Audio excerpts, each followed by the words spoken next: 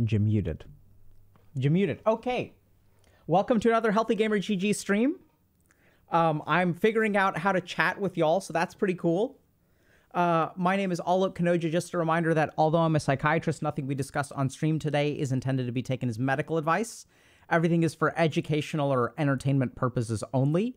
If y'all have a concern or question, please go see a licensed professional. Yeah, so happy Friday, everybody. We've got a couple of quick announcements, and then we're going to hop into a conversation with Che. So let's see. First thing is we have our community event that's running today, running this month, which is Mindful Mayhem. And it's a good opportunity for y'all to practice mindfulness, earn XP, win rewards, and whatnot. So a couple things. We've done a few community events here at HG, and you know, we do things like make YouTube videos and stream and all that good stuff, and we teach y'all about mental health. But at some point, y'all have to start doing something. So some people will do stuff like, you know, we've got exercises and stuff in Dr. K's guide. Some people will do things like sign up for coaching. I've seen a lot of stuff today because it's like Dating Friday on our subreddit, and people are like, you know, I have difficulty socializing, so group coaching and stuff like that really helps for that sort of thing. Helps you build emotional awareness, helps you like practice communication, helps you practice listening, helps you do things like how do you jump into a conversation? When is it your turn to speak? So a lot of people have this problem where they kind of like, you're in a conversation, but you don't know like when you're supposed to speak. And you have something useful to say, but then it's like that window passes. And once the window passes, it's like, well, now I don't have anything useful to say. Like, I don't have anything good to say. I had a good thing to say. Like, I had a good joke. I had a good anecdote, but like now the window has passed and I can't reverse the conversation. So if you really think about it, what we're seeing in society is a social skills atrophy, right? Because we don't practice these things because we can communicate so much online. And the cool thing is it's such a common thing in group coaching where people are like, when is it my turn to speak? Like, how do I break into a conversation? How do I give each other space? How do I claim the space that I have or I'm supposed to have?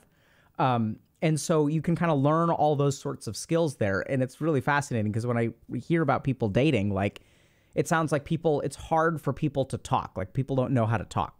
So we sometimes have stuff like that. But the other thing that we have is our community events. And so Mindful Mayhem is a photo challenge where you're going to go out and you're going to do stuff, chat. And we're going to do things like practice box breathing, make your bed, right? We got to start small, chat. Burn a scented candle. Okay, this person is just uploading all of the pictures and it's racking up all of the points. Brew a cup of tea or coffee. Make your bed. Nice. Complete a resource pack. Okay, complete another one. Make your bed. Okay, a lot of people... Wait, that's the same picture. Someone is cheating.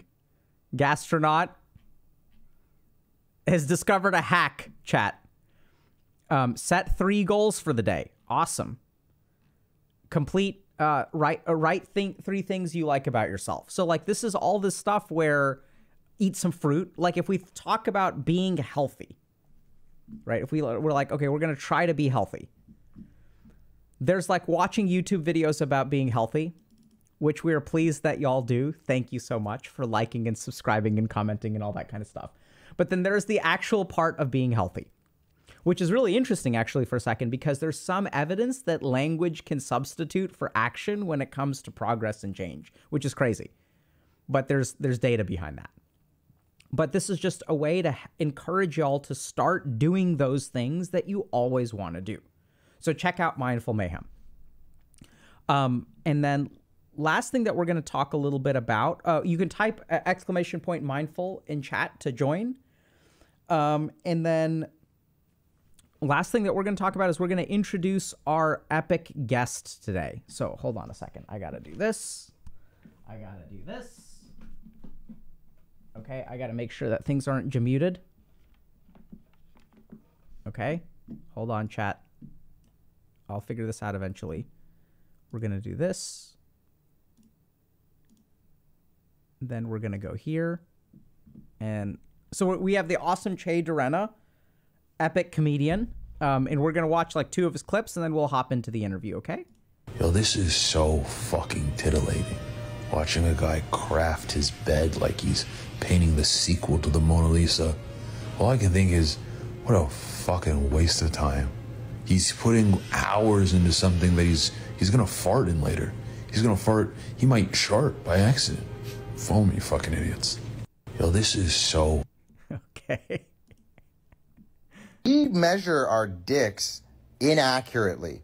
Now hear me out, okay? Usually we measure from base to tip, and usually from the base of the bottom, not the base of the top. Nothing but hurt feelings up there, okay?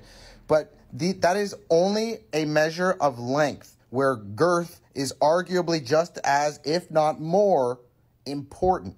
So, without having to, like, do complex math to figure out their circumference and the diameter of a dingus, like, we should just be measuring dick size by volume. And we simply fill up a glass full of fucking water, you put your shit right in it, and the amount of fucking water that gets displaced out of the cup is your size. The more water that gets displaced, the bigger your shit. Okay. Well, this should be interesting. Comedy chat. All right, let's hop in with Che. Let me do this. Okay, I'm going to click this button. I'm going to pop out this chat. I'm going to go down here. And we're going to do this. And then we're going to make sure that this works. And it works. And now we're just waiting for Che. So this should be interesting. Volumetric comparisons. Absolutely, dude.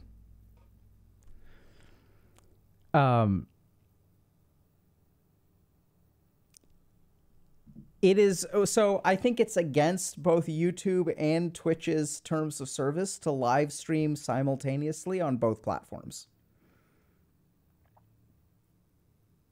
It appears that Che is a man of science.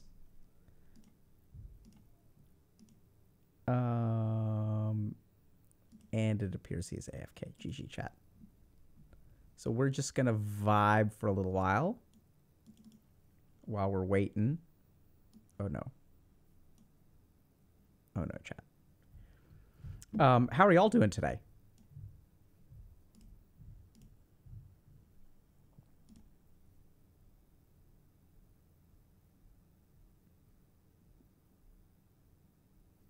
Let me see if we can do this while we're waiting. He's not here, right? No, okay.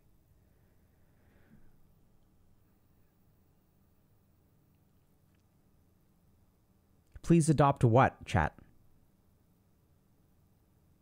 AI Dr. K on Twitch? Do y'all want an AI Dr. K? Would that be good? Uh-oh. Good or bad? How's this? Hello. I am AI Dr. K. Uh-oh, this says Ludwig. All right. GG.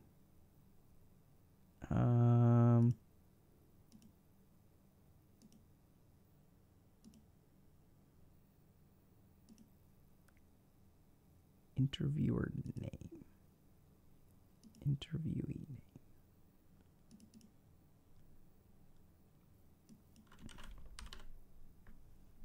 There. Fixed it. Oh, but Che is not here. GG.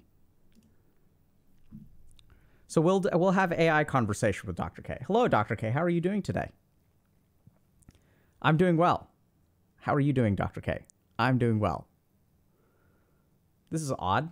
Are you planning on are you going to stream like this the whole time? Would you guys like me to have a conversation with myself?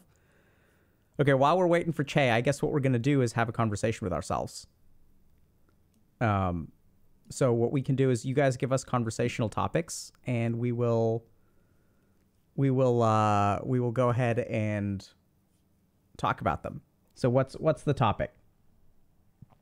Hey, Dr. K, were you born and raised in India? So my soul was born in India, but I was actually technically born in the great nation of Texas. And that is, yeah. And I grew up there. And then I discovered barbecue.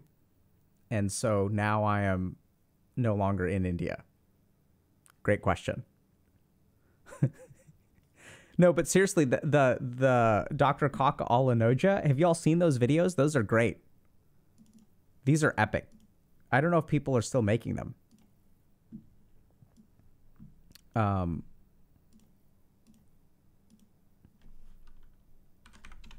Let's see. There's a compilation video. Okay, let's do it. You guys want to watch more videos of Che? Let's do that while we're waiting. Because who needs the real thing when we have a YouTube video?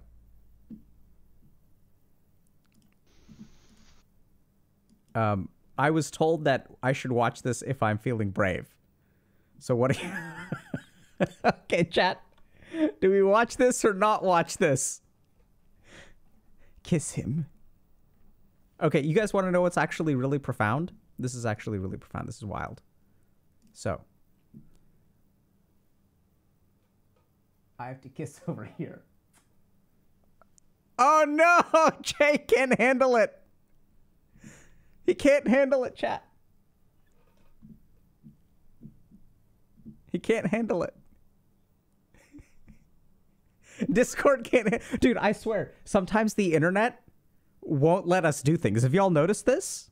That, like, the universe, like, Twitch's servers, YouTube servers, my ISP, right? It's haram. Amex is saying, like, they can't handle it. Like, we were about to, you know, it broke. Seriously, like, Discord was like, someone's sitting there in Discord, like, monitoring everything, and they've got the kill switch, and they're like, hit the kill switch.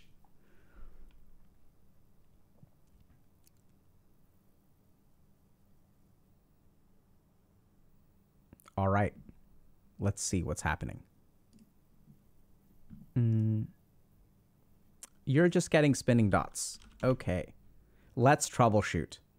I can't hear you, but let's make sure that it's not us, first of all. So we're gonna do a tech support check. So let me just do this first. Input device, output device. Okay, I think that works. And then Che, can you hear me? I know we're sitting in the call. We're gonna do tech support. I can't see or hear you. Okay. Click on the... I'm gonna screen share.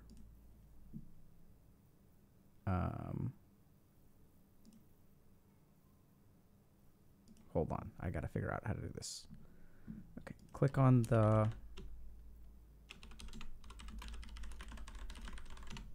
Let me do this. Let's pop this back in. And then we're gonna screen share. Okay. So now we're gonna click this. Wait, does that work? Yeah, okay. Click this, and then select the right camera, whichever one it is. And then click this, okay.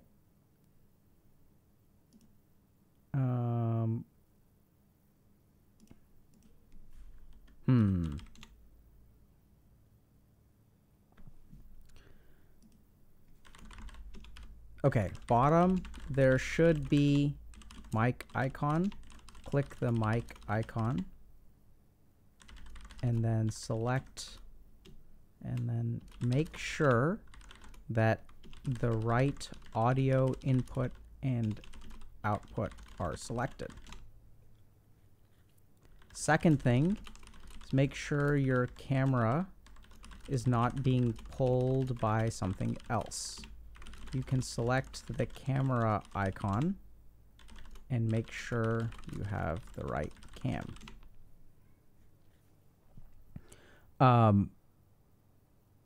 With me? Chat? We're gonna doing some tech support.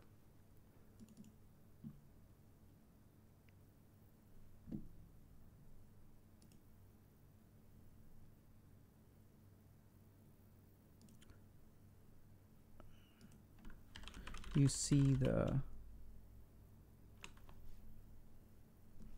Can you see my screen share?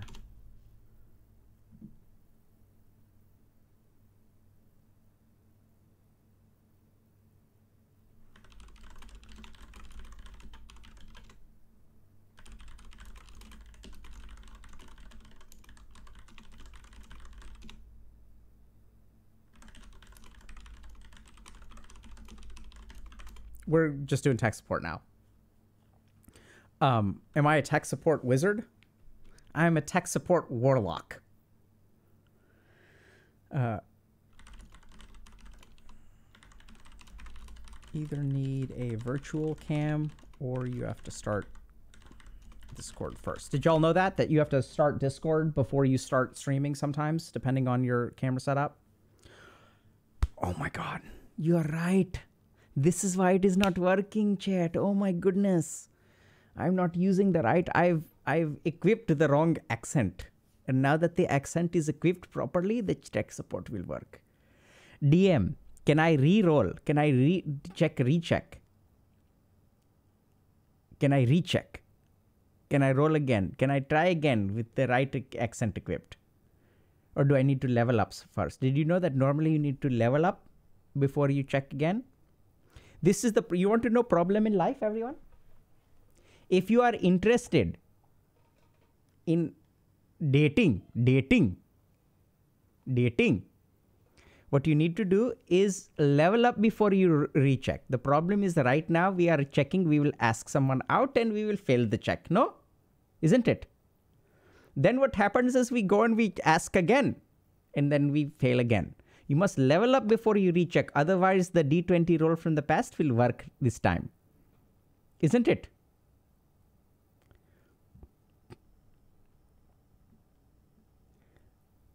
Barbara Jagoda is saying, I love how I can't understand him. That is because I am failing my communication check. See? Do you see? And even now I am talking and you cannot understand. Looks like Jay's still here. But we'll see. Do y'all play D&D? 90% more head bobble. The bobble is there. It is there. You can't just bobble all the time. Otherwise, you will get a repetitive stress injury, RSI. Normal times, we are talking about carpal tunnel.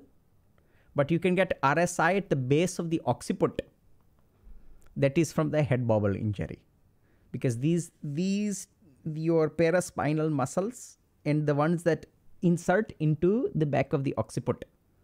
These are the ones you have to be careful about, the RSI, repetitive stress injury. Okay, we can talk to Sadhguru, but I think maybe he will be offended, no? Can't talk to him in an accent, dude. Oh my God.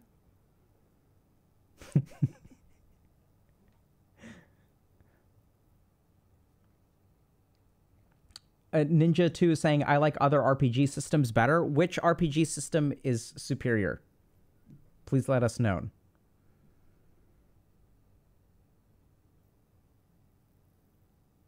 I burned my finger and I can't do anything except hold an ice pack for hours. You got to be careful about holding ice packs too long, dude. You could get an injury from that. Okay, Che's back. Let's see. Just shared your screen. Wow, it's not working. Let me see. Nope.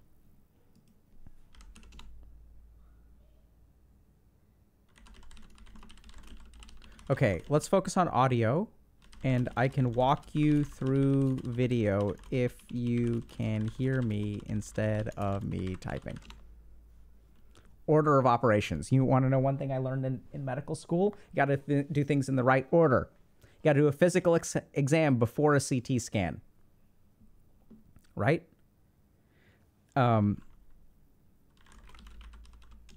Using the right audio device. We checked this just before.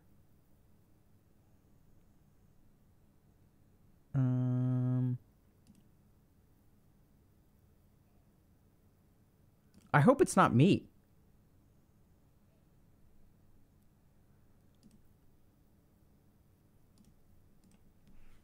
can try doing a full screen share instead of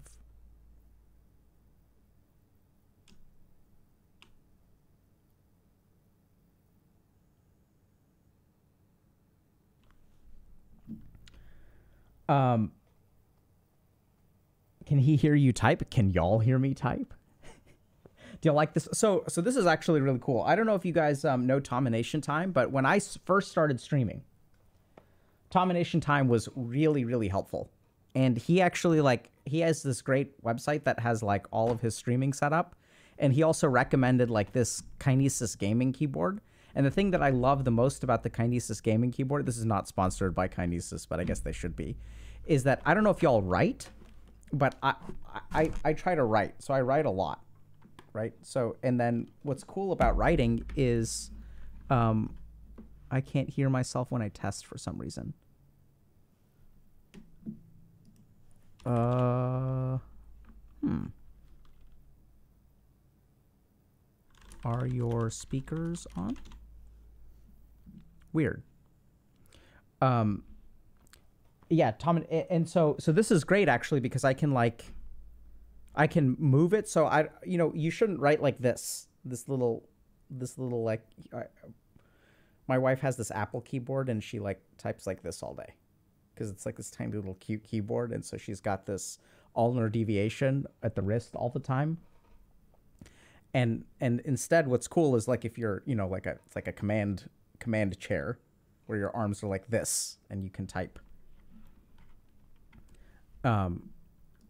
They're on. Okay. You can hear other sound like YouTube.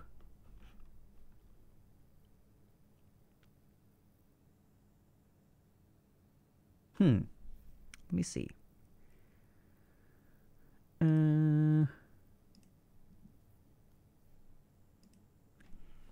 Try screen sharing if you don't mind.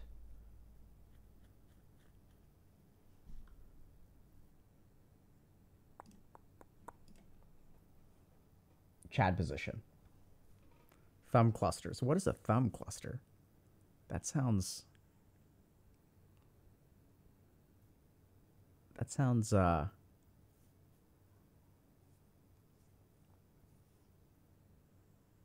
Do you recommend it as a doctor though? I mean, it's probably good, or I think it's good ergonomically, but I'm not an expert in like ergonomics. I do some of the yoga, as you know. But I would have to really do a little bit of research before I could recommend something as a doctor. Did you know that 4 out of 5 dentists recommend this keyboard? Is Che coming? Well, he's... Y'all ready for it? He's trying to come. He's just having some difficulty. And I'm trying to give him a hand. Okay, you're screen sharing now. I can hear YouTube. Okay, weird. I don't see a screen share. And you have the right input devices selected for audio and speakers. I mean, come on, chat. Y'all teed me up for that one. That was not like a, oh my God, clip it. Like, oh my God, Dr. K made a joke about coming because people were asking if Jay's coming. And I was like, he's trying to come. Like, oh my God. Like, okay, so here's the thing.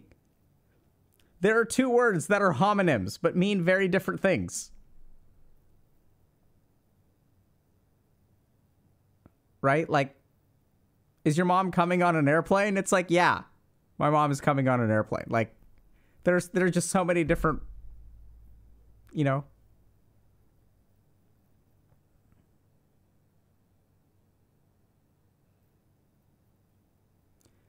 Dr. K, my tonsil hurts because of my TMJ and my teeth clenching. What do I do?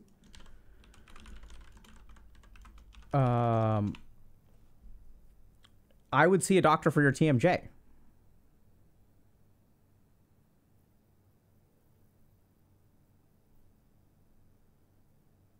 Homophones?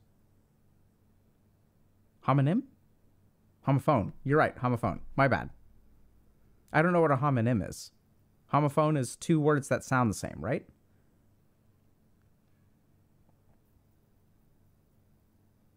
Yeah, I mean, the weird thing is I've never heard of TMJ causing tonsil problems. That sounds weird.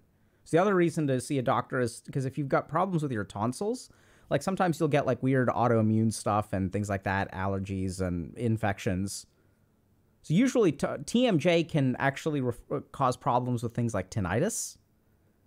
Okay, everything is the right setting. You want to try restarting comp?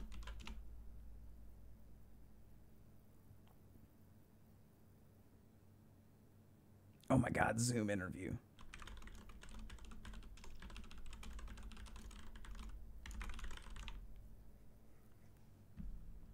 Let's do.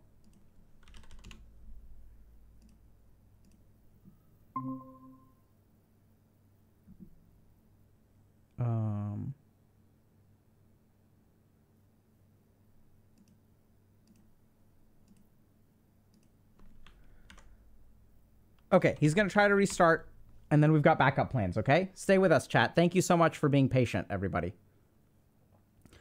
Sometimes in life, the best things are worth waiting for. And this conversation, I guess, has to be epic. So here's the thing. We got to talk about balance in life for a second. So, you know, I hate to say this, but everyone sort of thinks that, like, life is balanced, right? We're kind of like, oh my God, like this person has an advantage. And so therefore, like, I have the same amount of advantages and I just need to uncover my advantages. And like, everyone sort of thinks, like, we sort of assume, we live in this world where we assume that things are like equal. The truth of the matter is we're not all born with like the same level of stat points. It's like, it's kind of like the old school D&D where it's like you roll 3d6 6 times. And some people get really good stats and some people get really bad stats. And that's like really the real tragedy of life. Honestly, this has been my experience as a psychiatrist, is that things are not fair or equal. And I think the more we understand that, like, hopefully off, the better we'll be. Because I think the biggest problem is that sometimes, like, people just need more help than others, and sometimes people are capable of helping more. But the problem is that we compare, right? We're like, okay, like, this person is doing this, so I should do this, or I feel less than this person.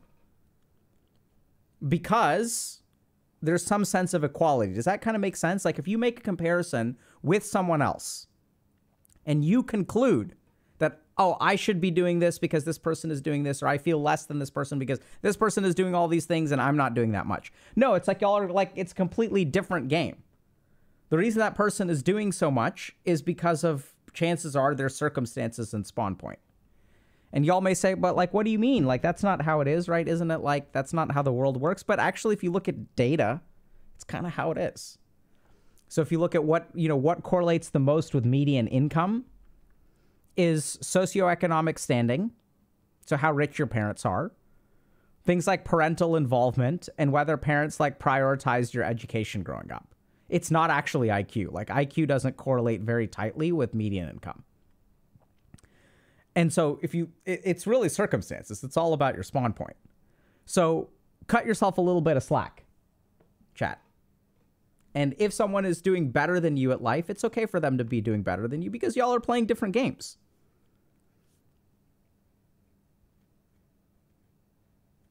I discovered something recently, if y'all are kind of curious. Who here struggles with envy? Y'all struggle with envy? This is kind of related.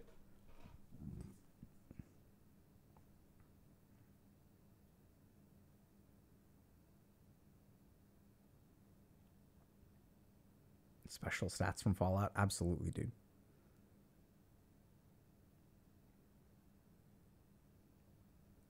Okay, so there's this really interesting text called the Vishuddha Magga, which is the path of purification. And it talks a lot about the different problems in our mind. And a lot of people end up struggling with envy. right?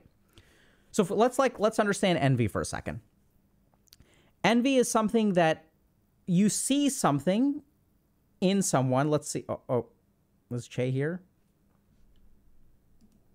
No? Okay, no problem. Let's do this.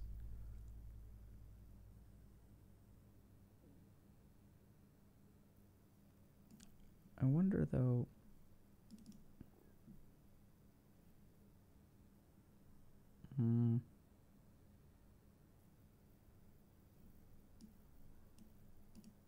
Okay. Sorry, I was talking about envy. I'm trying to do tech support and teach all about envy at the same time. It's like, what is going on here? Okay, let's talk about envy.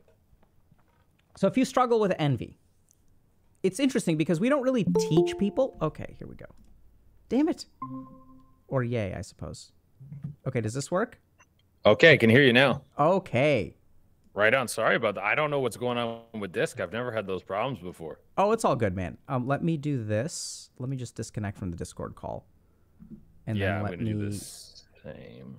Turn this on. There we go. Should be good. Just going to get my camera settings figured out here. And now I just realized I have a slight problem. Because what's that? I'm going to have to... I'm going to have to change... Oh, there you are. Boom.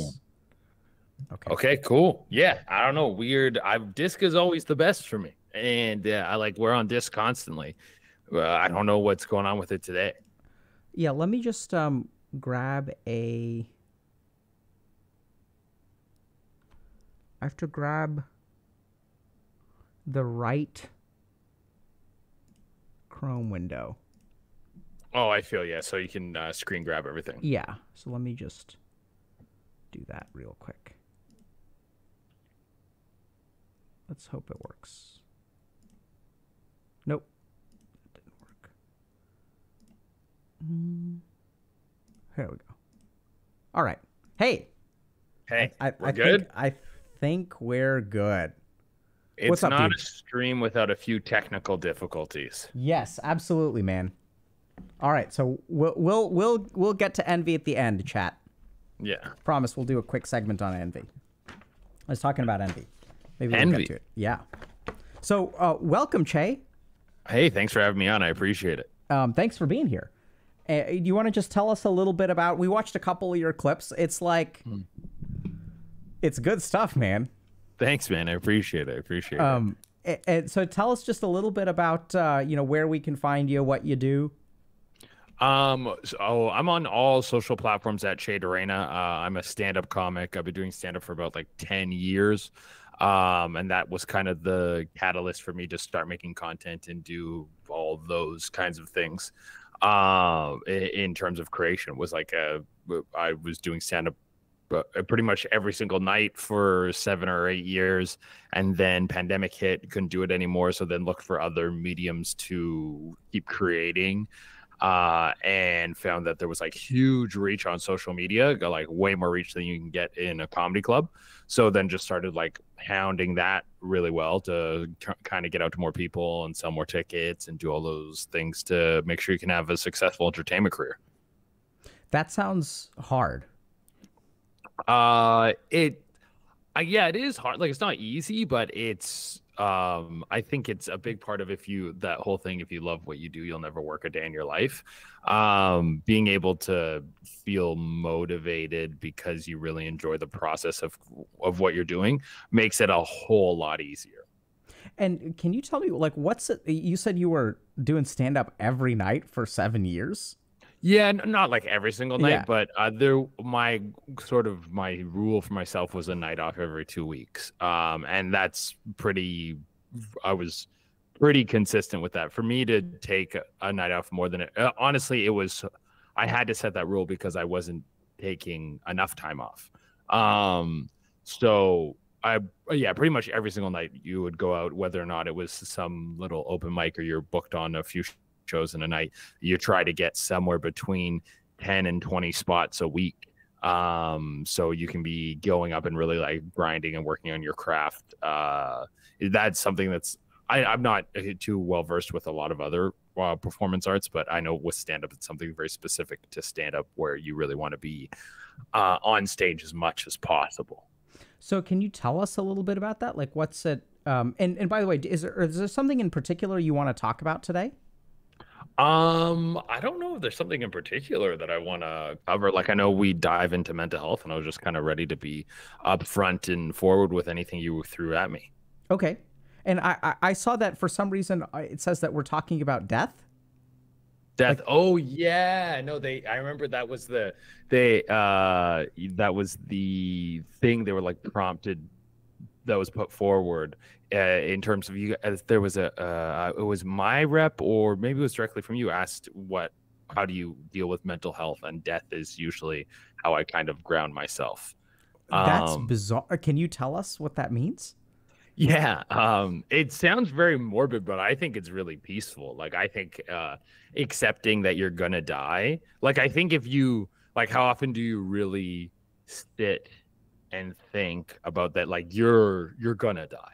Like, that's inevitable. Like, I think because I know I definitely prior to coming to acceptance to the fact that I'm gonna die, I would live in, I wouldn't say it was like a fantasy, but in a little bit of an unrealistic place where I was like, oh, maybe we'll reach the fountain of youth. There's all these technological advancements. Maybe something will happen where I will not die. I will live forever, or whatever it is. And I think there's people who convince themselves through mystical things or religious things that your soul will live on, or all this other stuff, which potentially does. I don't have the answer to what happens after you die, but all I can confirm is that you will die. No one has not died. Everyone has died very successfully. And being grounded in that, in knowing that this experience is finite, I don't know, it gives me a sense of peace and calm. How does that work? Well, I think a lot of anxiety comes from not knowing what will happen. So you're like, okay, what if, like, say if I was anxious about doing this podcast today, well, what if it goes bad? What if someone clips something out of context or blah, blah, blah. And then you start rambling off this unknown. Like, Uber found that one thing they added that really helped the customer process was showing you how far away your car was, because that unknown gave the customer anxiety and made them uncomfortable. Knowing that no matter what happens, you will die gives me a sense of calm, knowing that, like, oh, no matter how bad things go or how good things go, the end result is all the same. So have some peace in knowing that you know the final outcome, and so just live your life in whichever way you choose. Obviously try to be nice to people and give a positive light around you, but don't stress. Yeah, I mean, because I've talked to some people who for the record, I agree with you. I think there's a lot of everything from like psychoanalysis and psychotherapy talks about dealing with the fear of death. And even in like the Eastern kind of philosophies, they talk a lot about how there's just a very fundamental fear of death, and that getting to peace over that fear of death is really how you start to live life fully. There's a book called The Tibetan Book of Living and Dying. And then we see that a lot in the practice of medicine where, like, you've got a patient with cancer and they like come to terms with it. And it doesn't necessarily mean that they're going to die. Like, their cancer could be, put into remission or even curable. But I've seen firsthand a lot of the value of like accepting that you're going to die. And it can be for a lot of people very liberating or grounding. It can also be very terrifying for a lot of people. And a lot of people will panic because if I'm going to die, that means that, like, I don't have enough time to do everything that I want to do. Yeah, that's true. But then I think it is definitely a motivator. Like, I think you accept death, you understand that there's no such thing as perfection. So you kind of, when you start to cross those two things together, which I think a lot of us, especially like you're in the creation field, people who are trying to make stuff, I think you can definitely get what's the word, like, get caught up in this perfectionist mindset where perfection doesn't exist. So knowing that you're gonna die, So you should take the leap towards the things you're going to do because you're going to run out of time. And knowing that things can't be perfect, it's impossible for something to be perfect. A perfect example is I'm going to Greece in September for a friend's wedding. And my sister has wanted to go to Greece since she was about 20, and she's turning 40 this year. So it's been like a 20-year thing of she's like, I want to go to Greece. She's supposed to go when she was young, and then she was supposed to go on her honeymoon, but then she had kids. She got like pregnant right away, and now she's got 3 kids and a husband and a life and all this stuff, and all these things are going on constantly. And she was like, I've always wanted to go to Greece. And I was like, just come with me. Just come. And she was like, oh, I don't know if I can. And I was like, I'll buy your plane ticket. Let's just go. Let's just go to Greece. Let's go to Greece together. Because it's like, it's you waiting for this perfection, for this moment, for all the things to come together. It's now 20 years you've been putting a dream on hold. It's like, just do things all the time that you want to do within reason. Don't put, like, you got kids, don't put your kids at risk. Don't put your health at risk. Like, I mean, depending on what you consider putting at risk, you want to go skydiving, go skydiving. But just go do. For one, doing, you learn more in the process of doing than you do in all this like sort of pre-prep idea of doing. So like, say if I'm a comedian, if I spent a year learning about how to write jokes and learning about what I got to do if I get on stage and talking to comedians and interviewing people, I would have learned so much less than if I had just wrote whatever I could write and then go to shows and just doing comedy in that year. So just go and do, and you learn more in that process. And knowing that you're going to die can hopefully motivate you to go do. But yeah, so death is a big motivator and calmer, and like it just grounds you. And like sometimes you got to like touch yourself and realize like this is tactile, this is real, the stuff around me is real. Oh shit, room. And you like, I don't know, it just, yeah, it's calming. But Che, if I just go out there and do stuff, first of all, it's scary, and second of all, there are consequences. Of course. What if I do it wrong? Well, you're gonna do it wrong. Like, I think that's the acceptance in knowing, the like living your life in sort of this paralyzing stage of what if. First, you can, every negative argument of what if, you can just counter with a positive argument of what if. You can be like, oh, what if I get hurt? What if you don't? Like that, we're floating in the same area of logic, where it's actually probably more likely that the positive happens, depending on what the situation is. But if we're talking about, like, I don't know, you're going to go out and sign up for beer league soccer or something, and you're like, oh, I've wanted to do this, but I didn't. Like, I recently signed up for Muay Thai classes, and because I realized I had been putting it off for 10 years. Sorry, we have a... Oh, no worries. I'm working. Can we talk about this in a minute? Like in an hour and maybe 70 minutes, okay? You can give me your sign. Come here. Okay. Then shoo.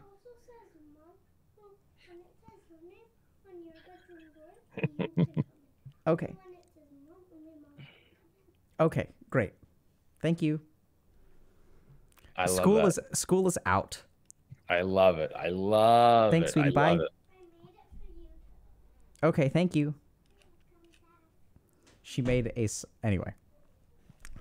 Yeah, so you were saying that it operates on the same level of logic, that there's like a positive what if or a negative what if? Yeah, and obviously it depends on what the situation is. But like I said, I recently signed up for Muay Thai classes because I did the same thing of waiting for this perfect moment. I've been putting off going to Muay Thai for 10 years. I've wanted to do it for that long.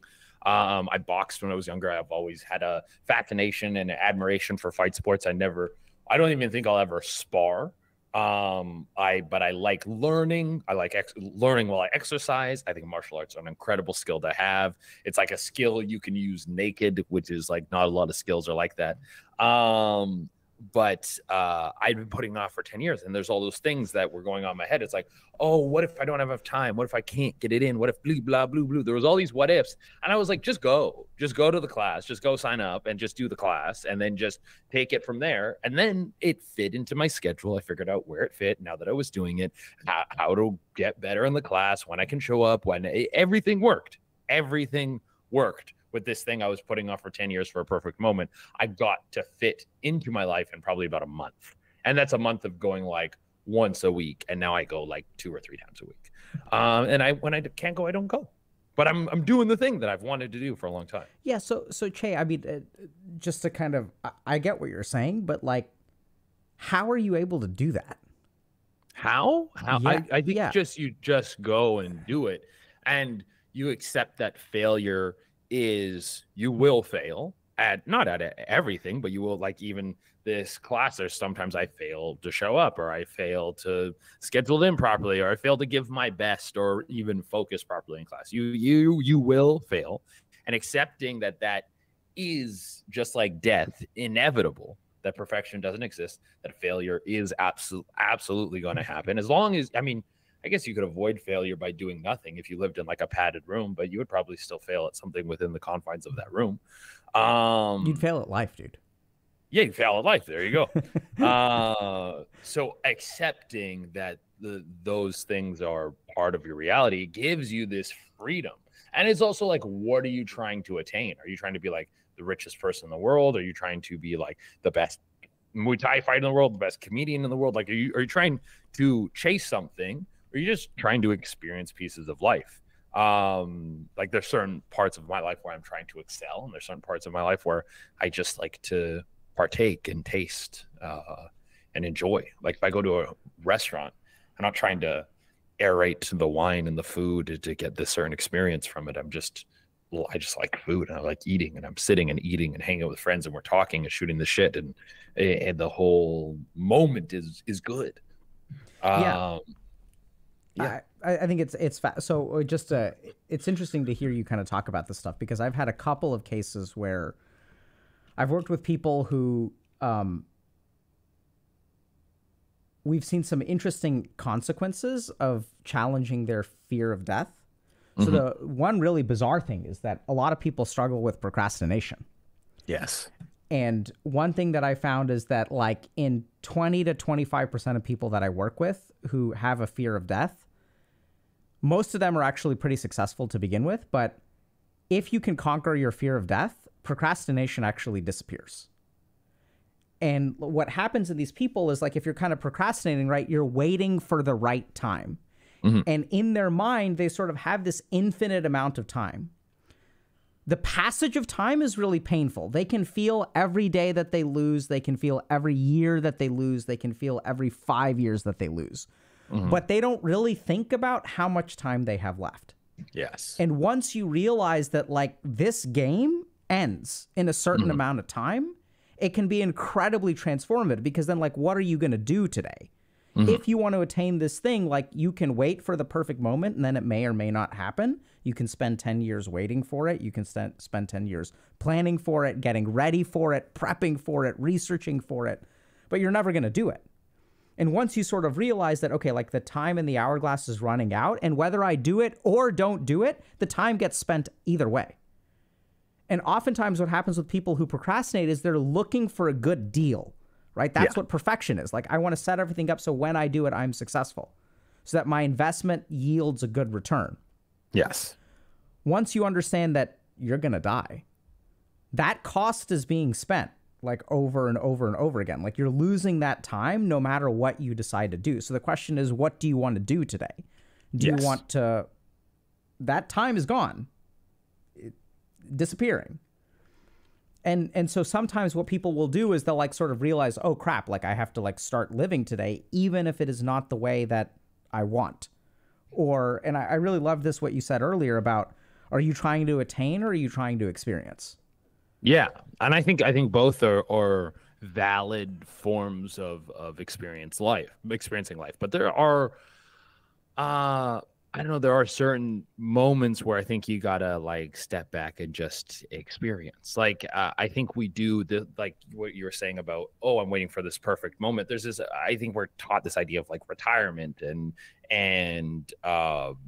we're gonna build for a better tomorrow and all these things, instead of just cashing in a little bit right now, because tomorrow is never guaranteed. Like, I watched my dad was a very good example of this. Was my dad worked super hard, worked 2 jobs for a long time. My parents kind of grinded themselves to dust. They were like kind of lower income family, and then moved into like a middle income family. But they sacrificed a lot to make sure that we had some stuff, and their marriage was always rocky, and it was a lot of things of trying to fit into the slots of like standard like suburban lifestyle. And then when I got older, I was thinking I was like 20, my parents got divorced. And then it felt like my dad kind of moved on and started living his life the way he wanted to. He was traveling a lot more. He was kind of doing whatever he wanted. He was retired. He met a new lady, all these things. And he did that for about 4 years. And then he got Alzheimer's. And he got Alzheimer's from sleepless nights of working constant like graveyard shifts and stuff. We don't have a direct correlation with that, but the type of Alzheimer's he has is non-genetic and is exacerbated from lack of sleep. So he sacrificed all these things to live in this idea of what he thought he was supposed to live in for a better tomorrow. And then when he got the opportunity to have it, he had a few years in there and then lost the ability to live that better tomorrow. So it's like, capture these things now a little bit more. And experience these parts of life now a little bit more, and don't get caught up too much in this like work now, save for later lifestyle, because you might not get the later. And also, you want to, even if you are older and you live into your late years, like you want to, when you're in your younger years, you want to be out with your friends and doing stuff and trying to drink in as much as you can, because those experiences are good and they don't necessarily have to cost you a lot. Me and my buddies go up to a friend's cottage, and there's like, last time I went up, there was like 10 of us. We're all comedians. We would like do mushrooms and go on hikes and just like laugh harder than I've ever laughed before. And one of my buddies, the guy whose cottage it is, and this isn't like a fancy cottage. This is a place where we'd have to jump on a bicycle and then ride down next to the lake, because there was a toilet down there. We used the toilet there because the toilet was busted in the cottage. But one of my buddies was like, this is what I live for, these moments. And he's 100% right. The amount of fun and joy we had in like that 4 day period, it is bigger than a lot of any of the other experiences I've had. So, and if you get super rich and super successful, and then you're doing that on a yacht rather than a cottage where the toilet doesn't work, it doesn't matter. The people and the experience are the same, and you're going to get the same enjoyment out of it. So try and focus on those experiences and having those moments, because one day you will not be able to. So, Che, that's fascinating. Can I ask? So it sounds like you said your parents got divorced when you were 20. Yeah. So yeah. Sorry, go ahead. No, go for it. No, I was just gonna say they were together for like 30 years or so, but it was not. I think at the start it was good, and then financial things were always a burden, and I think it just slowly crumbled apart, and they definitely did the stay together for the kids. Okay, and when would you say that you like sort of found that grounding with fear of death? Oh, I think it probably would have been, it was definitely before I moved to New York. I haven't been here for very long, but I would say like 5-6 years ago. I think I really came to terms with like, what I was doing, it didn't like saving for the future, saving for, not that I don't save. I'm very smart with my money. I'm not telling people who are watching this, hey, just spend all your money willy-nilly, but focusing on the enjoyment side of life rather than pushing myself into an area where I don't enjoy myself to save for something that may not even exist. I think it was through doing stand-up and stuff and kind of self-discovery through that, probably 5 or 6 years ago, was probably when I came to terms with it. And how many years ago was your dad diagnosed with Alzheimer's? I want to say 4, could have been 5 years ago. There's definitely a correlation between those two, because like watching him not get the opportunity to live his life was like, oh, well, I'm not going to make the same mistake for sure. Yeah. I mean, I was just like surprised by how, that seems significant to me. Oh, absolutely. And it's like, it was kind of a weird experience because there was very much a division in my house. My parents weren't very close and they were fighting. And then so I distanced myself from them. So I felt like I never really was close to either of them. And then kind of started building a relationship with my dad, but then he got Alzheimer's. So then it was like we couldn't really communicate or anything anymore. So it was a weird sense, but I definitely saw the process of how this stuff happened. And I was like, I don't want to make that same mistake. I really want to take the time to enjoy and live my life. This trip to Greece is another example, not just for my sister, but for myself. I almost didn't go. I almost was like, oh, I'm going to have to take so much time off work, blah, blah, blah, all the things you tell yourself. I was like, just go to Greece. And then I booked an extra week to go to Berlin on my own. And then like, I've never been to Europe. Let's go see a few different things. Because I'm like, oh, when will I get this opportunity again? And how long am I going to put this opportunity off for? Yeah, I mean, that's interesting because I some people I've worked with, Che, when they have an experience like yours, like you seem to have pivoted hard towards like living life and loving it. Mm-hmm. Sometimes when I work with people, what I see is they kind of get crushed by it. Like it's sort of like, okay, I'm just getting to know my dad. I'm starting to build a relationship and like he's kind of taken away from me, and then they sort of like enter into this like paranoid zone of like, like it feels like pillars in my life can be like just taken away from me. And if anything can disappear at any time, how do I find any kind of stability? Because I don't want to make the same mistake, right? So it's kind of weird. Like you're saying, I don't want to make the same mistake, so I'm going to YOLO it. And some people are like, I don't want to make the same mistake, so I can't ever YOLO it. Like I've got to be sure because I can't afford to make the mistake. I think I've always been a very rational person. I've always been very like grounded in reality. 2 + 2 = 4. Like always in all of my. I remember one of the earliest, not one of my earliest memories, but my earliest example of this. I think it was maybe 5 or 6. I used to suck my index finger. I suck my index finger and play with my ear. This was like a comfort thing I did. And I was doing it so much, it was like pushing my teeth forward.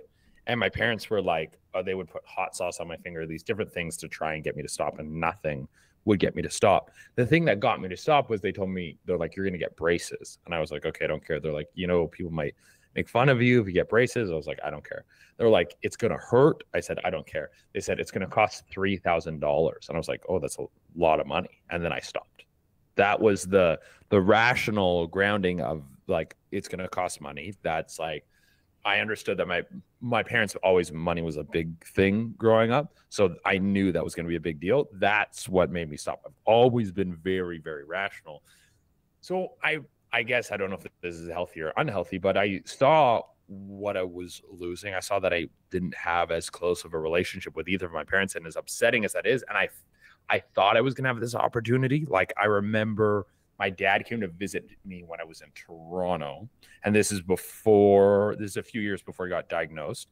We had like a week together where we were like going out, eating, hanging out. And when my family was all together, everything was very disingenuous. And my mom isn't the most like trustworthy person. She's a little bit of a liar and a little bit of a manipulator. And so there's this like weird, I guess there was like a weird hierarchy in the family. No one felt like they were being honest with each other, and everyone felt like they were walking on eggshells with all interactions. So then now that this was all removed, I felt like my dad, we had like an honest week with each other where we honestly talked to each other as two people really getting to know each other. And then he caught Alzheimer's not long after that. But that was like, we had that week together. And then he definitely started to go before then, and communication was not the same. And then he got diagnosed with Alzheimer's. So it would have been nice to have that time. I felt like I was going into this next stage of my life where I was going to get to know my dad as an authentic person. He was going to get to know me as an authentic person, but I didn't have that. And I also didn't lose it because it was never there. So I just had to come to terms with it. Just had to come to terms with that's reality. What's it like having a mom who's a little bit of a liar? It's another one of those things, man. There was a long time where I was very angry about it. The things she said, the the relationship we had. I haven't talked to her in years and years and years. It's a relationship I cut out because I felt like it just didn't benefit me in any way. If I was to bring her back into my life, I think it would be a detriment to my life. So it was another thing I just had to accept that relationship doesn't exist. But I have close friends, I have close brothers and sisters, and I have these people where I can have these growth conversations. I can ask them questions. If I need help in certain areas, I have a good support circle around me. Is it okay if I ask you a couple questions about that? Of course. So, because here's what I'm thinking. I think that unfortunately, not all mothers are great. Not all mothers are even good. And the challenge is that oftentimes it's hard to tell or hard to accept when you're in that situation. And I imagine there may be people who are listening to this conversation right now who are in situations with like a toxic parent, and they may not even realize it. Yeah. Because oftentimes what toxic parents will do is they trick children into thinking that the child is the problem. Like that's how they function. Yes. And as long as you have a child to blame, then as a parent, you don't have to take responsibility. Yes. And then the child is put in this situation where they're bearing all the blame. And so they never even think, oh, I need to actually like remove this person from my life or set kind of boundaries because I'm actually the one that's the problem. I need to fix things. But that they go on trying to fix the wrong part of the equation. But that part isn't busted. So they end up inevitably failing over and over and over again. They fail over and over and over again. The problems still continue. So they try harder and it just creates this vicious cycle. Yeah. So how did you discover that your mom was a liar? I think for me, when I was 18, I moved out and I moved to the coast. I grew up in British Columbia, like maybe hour outside of Vancouver. And so I moved to the coast and I lived there. I was going to college out there. And so I got to have like time away and grow and be my own person. I think that's very important for people to like kind of leave their hometown, because I think you can be very disingenuous in high school, because that's what high school is about. High school is kind of about conforming to fit in. So I got to go and be my own person. And then I moved to Mexico for a little while. And I was living out there for 3 years and got to grow and be my own person. So I had like a physical separation and got to do a lot of self-exploration. And through that came to terms with that a lot of the things they said weren't true. I could see, as you grow as a person, you can see the inconsistencies in the stories they told, how they would talk from person to person, see how they would lie to other people, and see how they would treat you in front of people but treat you in private. Then you can come to terms with being in control of the situation and knowing that this person is like that, and that you don't have to carry their baggage. Like this person, like you were saying, they would blame you for things that's like, oh, that's not mine. I don't need to hold on to that. I can let that go, and they're going to choose to be whoever they're going to be. And I don't need to change them. I think a big part of it was me trying to fix these things and realizing that I'm the youngest in the family. Like I for a while, I felt like I should have mended something between my parents, or there was like two sides of the family, try to mend something there. And realizing that I'm the youngest and being like, oh, no, all these people should be more mature and able to deal with this more than I am. I'm not carrying any of this. You guys go deal with it. If you want to be friends, be friends. If you don't, you don't. I do not care. And I'm going to hold on to the relationships that I feel benefit me better, or at least benefit both sides. And this one clearly does not. And having the separation from that person lets you sort of unravel all the things that happened. What kind of two-facedness did you see from your mom? Like, can you give us an example? Yeah, a great example would be like, there was a family member who was sick on my is someone who is on my sister's side.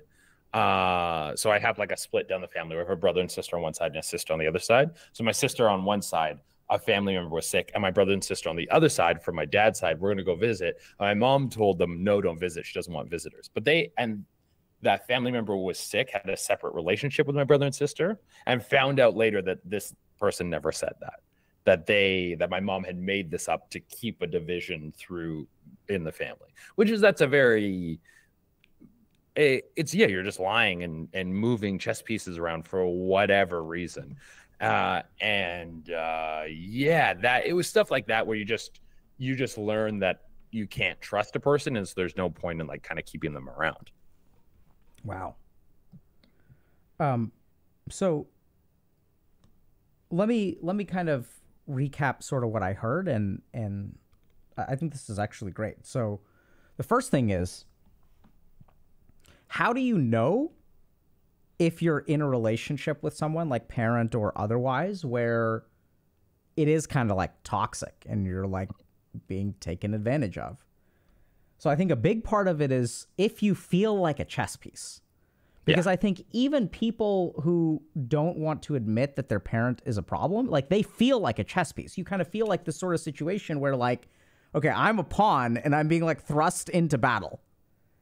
And I'm supposed to like, someone is sending me into battle to like take out the enemy queen or rook, but I'm just outgunned and I'm doomed to fail. I'm set up to fail. And then what they do is they're like, fucking pawn, like I sent you in there to do a job and you can't even do that job. And then you feel responsible, right? Because you're the one who's actually on the front lines. Yes. And then what happens is like, you're kind of left in this situation where they're placing the responsibility on you, but they're not giving you the freedom or the control to actually try to solve the problem. Because I'm also kind of noticing that your mom kind of set you up in a lot of ways where she didn't say like, you know, she didn't let you fly free. Yeah. I think it's really interesting that you actually started, when I asked you, how did you know that she was a liar? You actually started with physical distance. Yes. Which I think is something that is underrated. So a lot of times, especially nowadays with the internet, if someone is in a toxic relationship, they think that the answer is something that they can do or they can learn. I mean, hell, our channel is successful because people try to come to us for answers for their problems. Yes. I think the real tragedy is that sometimes like it actually starts with physical distance. And if you look at research on trauma, the person who originally developed, I don't know if you're familiar with like complex PTSD, like this term or concept. No. So the PTSD is like is post-traumatic stress disorder, and it's usually induced by one event. So like, I was either assaulted or I was like, I was in war or something and there was like a really bad mission or something like that. But there's another flavor of PTSD, which is called complex PTSD, which is when the trauma is chronic.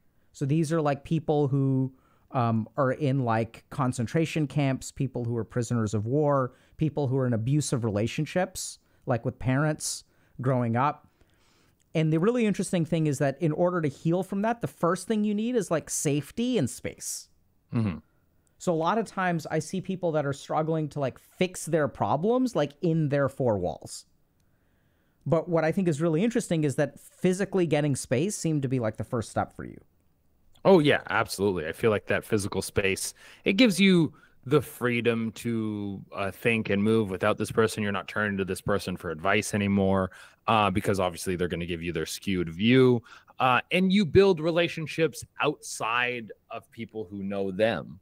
And that's a great way to know if someone is toxic. It's like when you have the relationships outside of that person, you can compare the relationships. You can be like, okay, I have this friend over here, and when I hang out with them, I have fun, and they don't ask me for things or need me to do stuff for them, and they don't try to like put me in compromising situations. And then I have a friend over here, and when I leave these interactions, I often feel bad or less than, and they make me feel guilty for things, and they implement these negative emotions on me. So when you can start to compare and contrast two things side by side, you can start to see that one is clearly better than the other, and the one that's bad is using a lot of weird tendencies that the other people around you aren't using, and that helps you understand, have a understanding of what is right and wrong in a relationship with someone.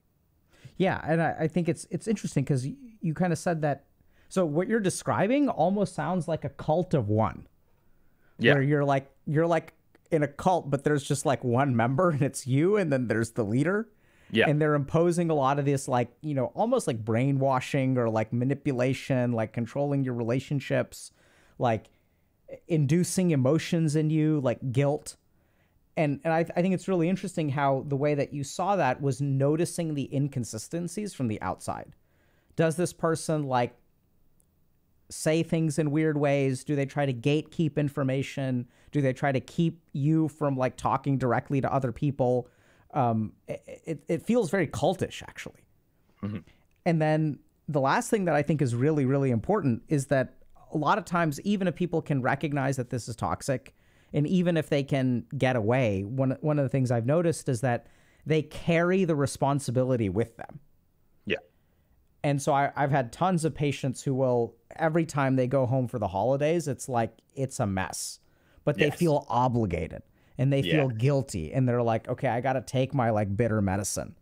I can build my life, but for 2 weeks out of the year, I got to go back and go back into this. And one thing that I think is really cool is that I think you're a quitter. And I think part of the right? And part of the problem is in today's society, we actually think about being a quitter as a bad thing. But I think some of the most interesting things, quitting a relationship is one of the healthiest and best things you can do. Yes. And I would say that quitting the wrong relationship has a greater impact in your life than finding the right one. Yes. And just being able to say like, hey, you know what? I'm not responsible for this. I quit. I'm done. Yes. You can sort of figure out your own shit. Yes. I think that's like taking things and putting them back on your terms. Like when I come to visit now, I don't necessarily come. I came home for Christmas this past year for the first time in like 10 years. And I was like, I don't know if I'm going to do this again. Not because the actual Christmas experience was bad, but just because the traveling around Christmas time sucks. But I took traveling and going home and made it my own for a while. Where it's like, I'm coming in the summertime when it's nice out. We can do outdoor activities when I want to be there. And if I'm not there for Christmas or something, I'm doing that for you constantly. And I've done things for you guys for so much. So now I'm going to do things for myself, and we can make things equal. But I'm not going to compromise so far that I'm not having a good time while everyone else is. I'm curious, has that affected your, is it okay if I ask you like a couple questions about romantic relationships? Oh, for sure. Has that affected your romantic relationships at all? So to be completely transparent on romantic relationships, I've only dated maybe like 2 girls seriously. And each time the relationships haven't lasted very long. I'm usually, once I get about 6 months in, I'm like, I don't know if I want to date anymore. I am in definitely a mental space where I don't know what I want. I'm definitely super work focused. So I've, up until just about recently, like this year, I was like, maybe I put effort into cultivating like a proper relationship again, because everything has been work focused. And that's been like, I've seen relationships as sort of detrimental to me working harder, where now I don't as much. But I also am trying to come to terms whether or not I'm like, would I be happier in like an open relationship, or do I want a monogamous relationship, or like what are the standards that like what I know what the standards are of what people think we should do. Like you're supposed to meet someone, fall in love, get married, and like white picket fence or whatever. But I'm like, is that because that's what we're genetically made to do, or is that like subconscious programming in quotations? Like there's all these social norms that are kind of falling apart before us and being rebuilt in different ways, and I don't know where I fit in there. And so now I'm interested in exploring those things again to see what I want. But yeah, romantically, I haven't ever really pursued anyone. I think definitely my parents having a rocky relationship for so long. When I was younger, I just assumed that relationships failed. Like if I was in my 20s, definitely like all my relationships were like my early to mid 20s. Every person I dated, my mentality was like, well, this is going to end eventually. Like we're in our 20s. Like we're not going to meet someone we're going to be with for the rest of our life. Like that seemed completely irrational to me, because I saw older people taking a shot at it and them failing miserably. So what chance do we have? This is more just for fun. Okay. Interesting. So it sounds like it's something you're thinking through, trying to figure out what's right for you. I also notice you're being quite analytical about it in terms of, okay, like the world has changed. So even if there was a formula that arguably worked, which I think, you know, we know that monogamy has not been.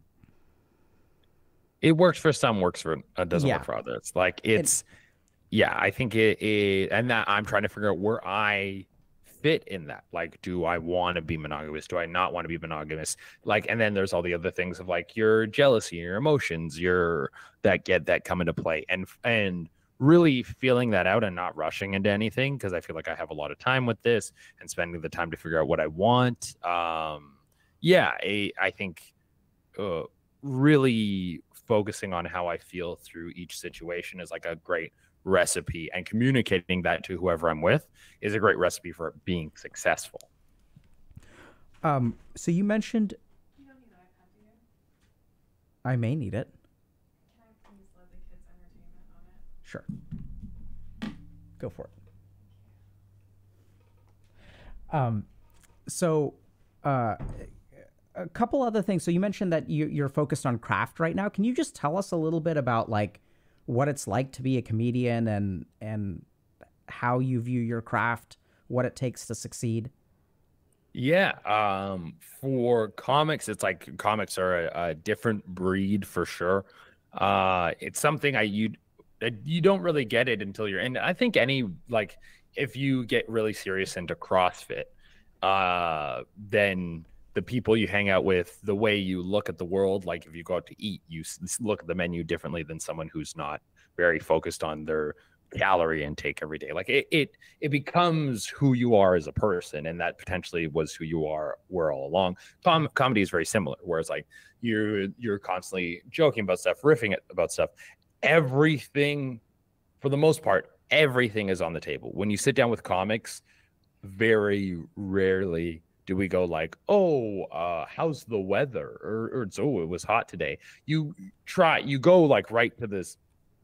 Serious isn't the right word. It's just like we want to talk about real, tangible things and have more intimate conversations with people, because we divulge our personal shit on stage in front of strangers. So peer to peer, it's like, yeah, that we know we can talk like that. And it sometimes when you're in conversations with people who can't do that, it can be a little understimulating. One thing about going like family get-togethers is there's always this thing, and I think this is just good etiquette, but you sometimes when you're hanging out with a bunch of people and family, like the conversations stay very gray.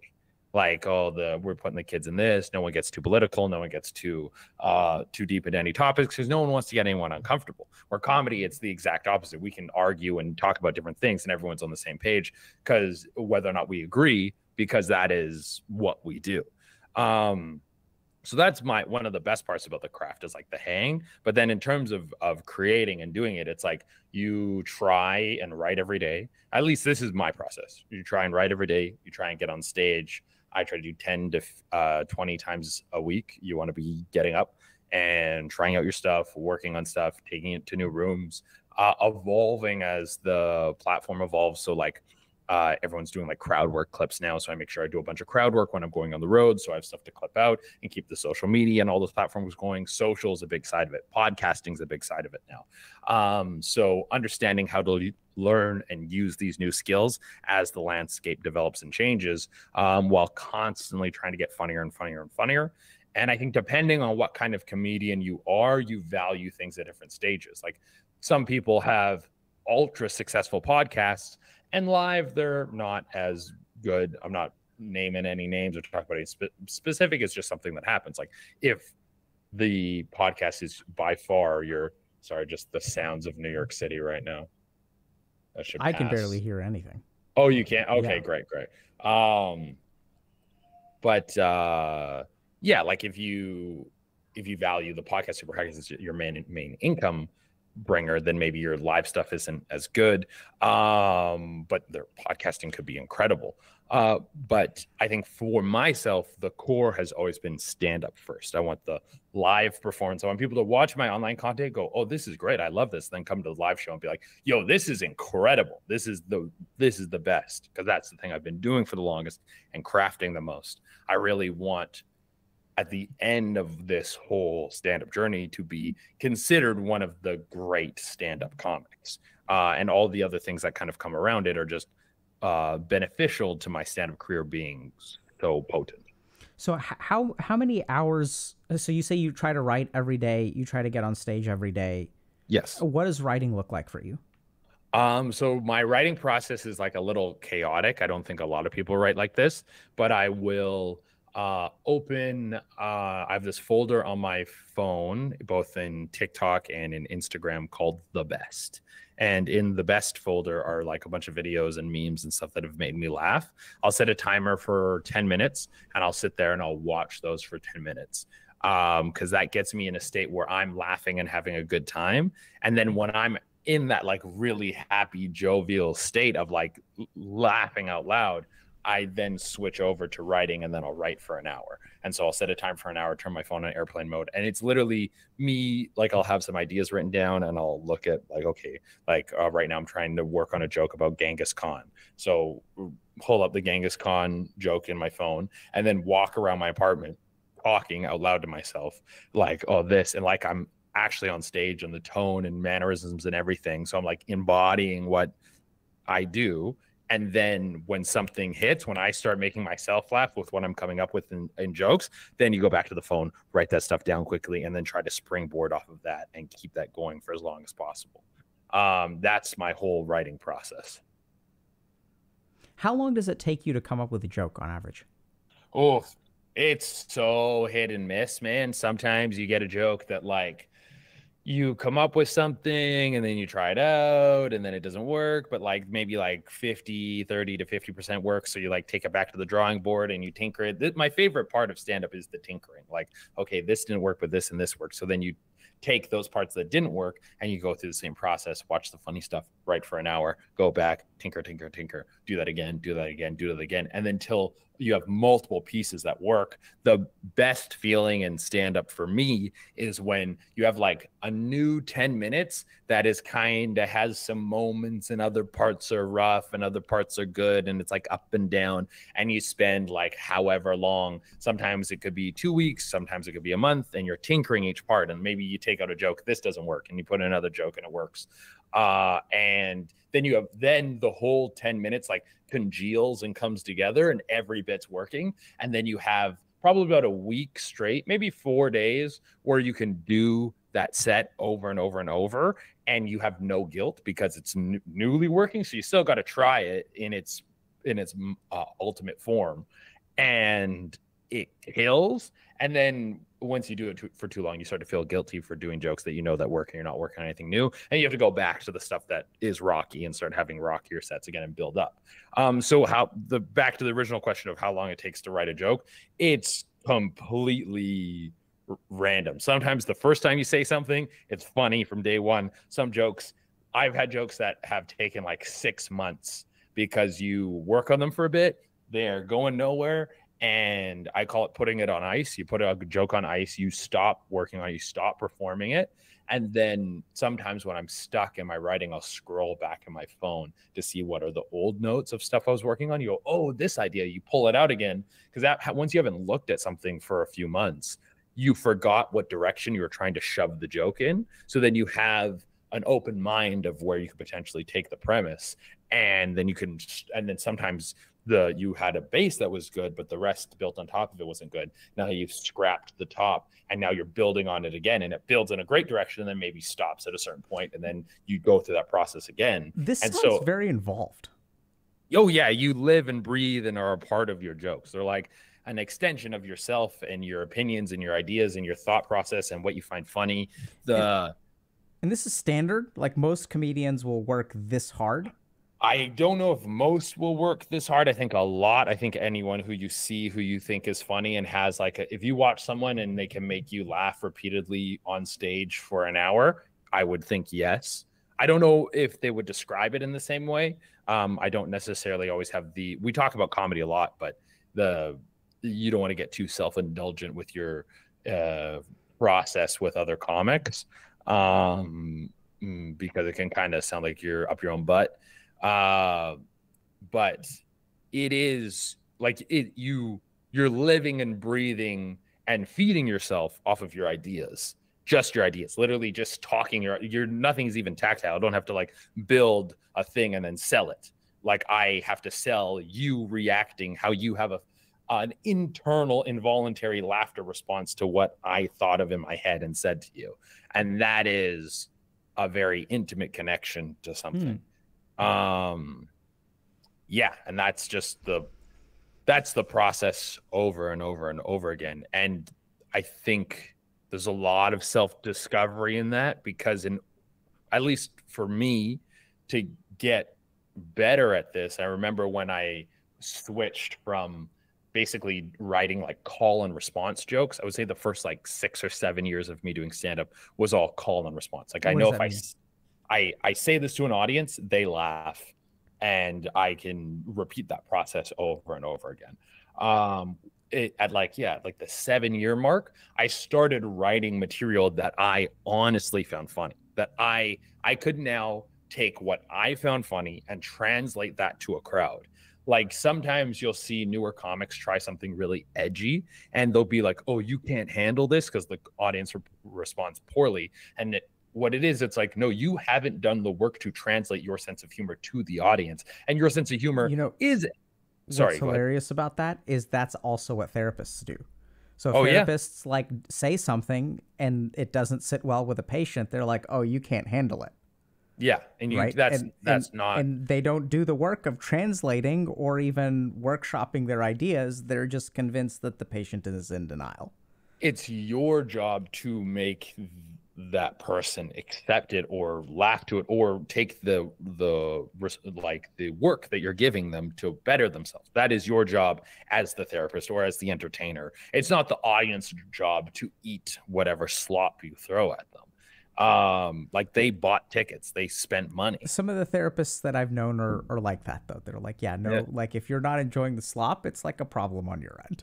Yeah, it's like no. You, especially in therapy, you're supposed to help this person grow, and the way for them to grow is to understand that I'm right, Che. Yeah. Right. You see a lot of comics struggle with that, and it's like they haven't done the work to make that translation. Hearing you do this, I'm very tempted to try stand up myself. Give it a shot. Just because I thought it was. I mean, I know it's hard, obviously, because it's not.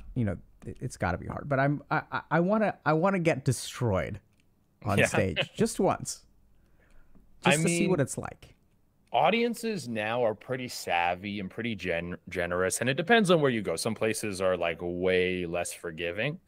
But for the most part, if you go out and you do a show and you write your 5 minutes and you go out and try it out, you'll only be destroyed by like deafening silence if it goes really poorly. But definitely in the context of a show where it's like these comics are new and they're trying it out for the first few times, you get a lot more of a generous crowd, which can be great. It's a great motivator. But I always encourage everyone who wants to try it. There's no barrier to entry. It'll literally, if you can write words down on a piece of paper and speak into a microphone, and some people can't even do that perfectly, and they're still very, very successful comedians. And then you should give it a shot. If you don't like it, then anyone who is doing stand-up, I know some people who are like doing it because they think it'll turn into something, which maybe it will, but they don't enjoy doing it. I can't imagine a worse hell, because a lot of it sucks. A lot of it, it's like you're in stinky bars around Surly's. Around what? Surly's, like you're at a bar and there's like drunk Surly's, like bar flies. Like they're surly? Like grumpy? Yeah. Like grumpy old dudes who like go to a place and drink that's their thing. And you have to like enjoy that whole process before it starts to get like a little bit more glitz and glam. And then even when it gets glitz and glam, there's a lot of grinding and flying and taking pictures for hours with people, which I enjoyed this entire process. And if I didn't, that would be hell on earth. Wow. Yeah, so it's interesting because you talk about how hard it is, and I'm kind of like, so Che, I'm a little bit skeptical. Isn't the right word. I think you're very authentic, but I just don't think a lot of what you talk about translates to normal human beings. No, I think a lot of people describe me as like their inside voice. Like I say things that people think, and that's not my intention. I'll be like, oh, I'm saying what no one else will. And that's not what I'm doing at all. I'm very honest about my opinions about certain things. No, I mean, but that's kind of what I'm talking about. Like, it's not the opinions themselves. It's like, so like as a kid, your parents are like, children will make fun of you unless you stop sucking on your finger. Yeah. And you're like, yeah, it'll hurt. It'll mess up your teeth. You're like, yeah. Right. And you're talking about going out there and just doing it and like sort of, accepting death. And like, these are like big things, man. Mm-hmm. Like death is scary for most human beings. Yeah. And like, I'm gonna go do Muay Thai. I'm gonna go up on stage. I'm a bomb in front of people. Failure is a part of life. Like you're kind of like, Chad moding it, just like even as a kid, you're like, who cares what people think? And I get that you speak very authentic. I mean, like, I think you're genuine. I don't think we're getting any bullshit, but I'm just like, dude, like most people like avoid pain. You don't seem to give a shit. I think part of it is my constitution. Like part of the rationalizing, I'm like, well, if I go on stage and it goes bad, that's fine. Like nothing really bad comes of that. Like I'm not going to lose a limb and have to walk with a prosthetic forever. Like nothing really bad comes from that. The going to Muay Thai class, I know I'm going to start at beginner level and I'm going to move up. And there might be some classes that are harder than others. Do you feel bad when you're at beginner level? No, because everyone starts at beginner level. Everyone has to begin at something. There's a guy in the class who's 50 who's been doing it for like, I want to say like between 5 and 10 years. That means he started when he was like 40. And the guy's incredible. He's hit super hard. He's in incredible shape. Like, but he had to be a brand new guy at 40. So it's like. So here's the thing. I have you always been like that? Yeah, like I said, I've always been very rational and grounded. And I think I've definitely I think this also comes if we're going back to what we were talking about before, the relationship with my mom. My mom was very much keeping up appearances and worrying about what other people thought about her. And I've tried to turn out of that real hard. Is like, don't care what other people think about you at all. For one, you have no idea what other people think about you. So stressing over that is like pointless. And if people think negative things about you, people will think negative. People, the most successful, famous people in the world, like richest, like people who we essentially aspire to be like, not everyone, but some of us, they are the most scrutinized people publicly. So it's like, you can't control any of that stuff. And I try to find humor in it. So I think that's where it comes from. It's like trying to get away from that keeping up appearances, because I think it adds no value to life, and trying to do what I want to do and have fun with that. And yeah, knowing that you're going to suck at almost everything the first time you do it, but enjoying that process. Like there's certain things on my bucket list that I'm like, I know I'm going to suck, but I want to get good.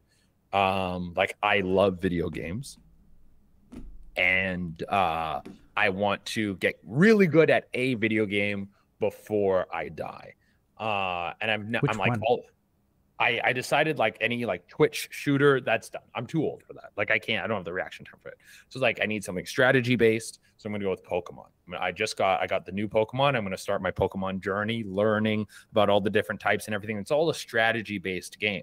So if I put in enough work and learn enough about the platform, which will be a lot of work, but if I enjoy the process of learning all that, and it's great, and then I get to that goal, it's going to be a whole experience and a whole different road and a whole new community and different people to relate to on different things, and then different experience to have in life that keeps life fun and fruitful and exciting.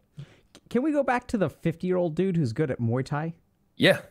I feel like the average experience of, let's say, I don't know how old you are, but let's say people our age, and I'm probably a little bit older than you, and then even like younger, like let's say I'm like 25 and I'm gonna listen.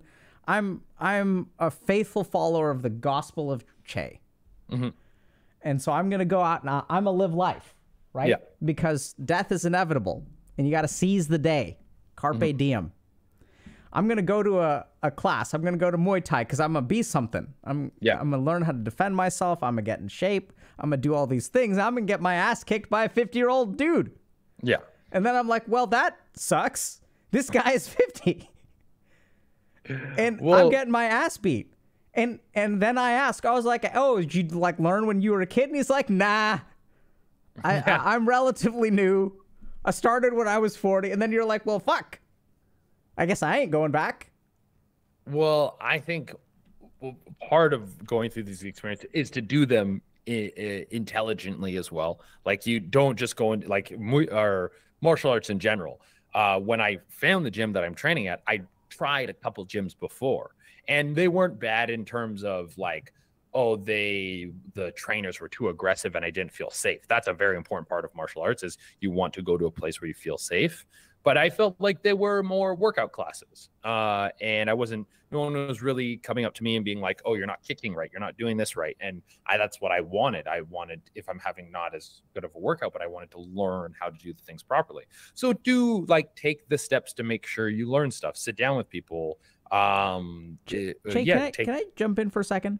And sorry if this is, I don't think you understood what I said. Okay. Right? Like, it seems like it completely went over you that, like, people feel bad. Like, you know? Well, I guess if something makes you feel bad, it's like at least you tried it. Like, if you went to the class and... What do you do when you feel bad? When I feel bad, sometimes I do just watch funny videos on the internet and they make me feel good. Like, and then you're just done? And you can just go back to... I'm very fortunate that I've never battled with depression. So I am a very unique case on that. I'm very anxiety sometimes. Sometimes I feel very anxious about stuff like, because I do pile on too much work and stuff sometimes. So it's like getting those things done, taking a breather. But yeah, I guess if something makes you upset, then try to avoid doing it. But the whole point of me doing Muay Thai was to feel good and feel excited to go to class. And so find things that make you feel excited. Whenever I feel maybe like, I don't know, like I need more, I start comparing myself to my peers and I start to feel like I'm not accomplishing enough. I look at the people who I started with in stand-up and I've surpassed many of them. And I'm like, I could still be there. And then I also look at, this is maybe a little bit morbid, but I think about how fortunate I am just to like be born in Canada and opposed to a place where I could have trouble finding clean drinking water, or I could have been kidnapped, or all these different things that happen to millions of people around the world. I am not experiencing it. So I try to be very grateful for having just these things I take for granted every day. And that helps me get grounded and feel just like rationalize my situation and just be like, yeah, no, things are going pretty good. Yeah. So, that's really interesting because I think you have a couple of interesting cognitive tricks because I'm trying to understand like how you are the way that you are. Okay. Yeah. And because I think that there's a lot of good stuff that you say. I think the problem is that like most people just, it's almost like, it's like your mind is Teflon. Like stuff just seems to bounce off. I am very, there's a lot of stuff I can let go really easily. That's not how it is for most people, man.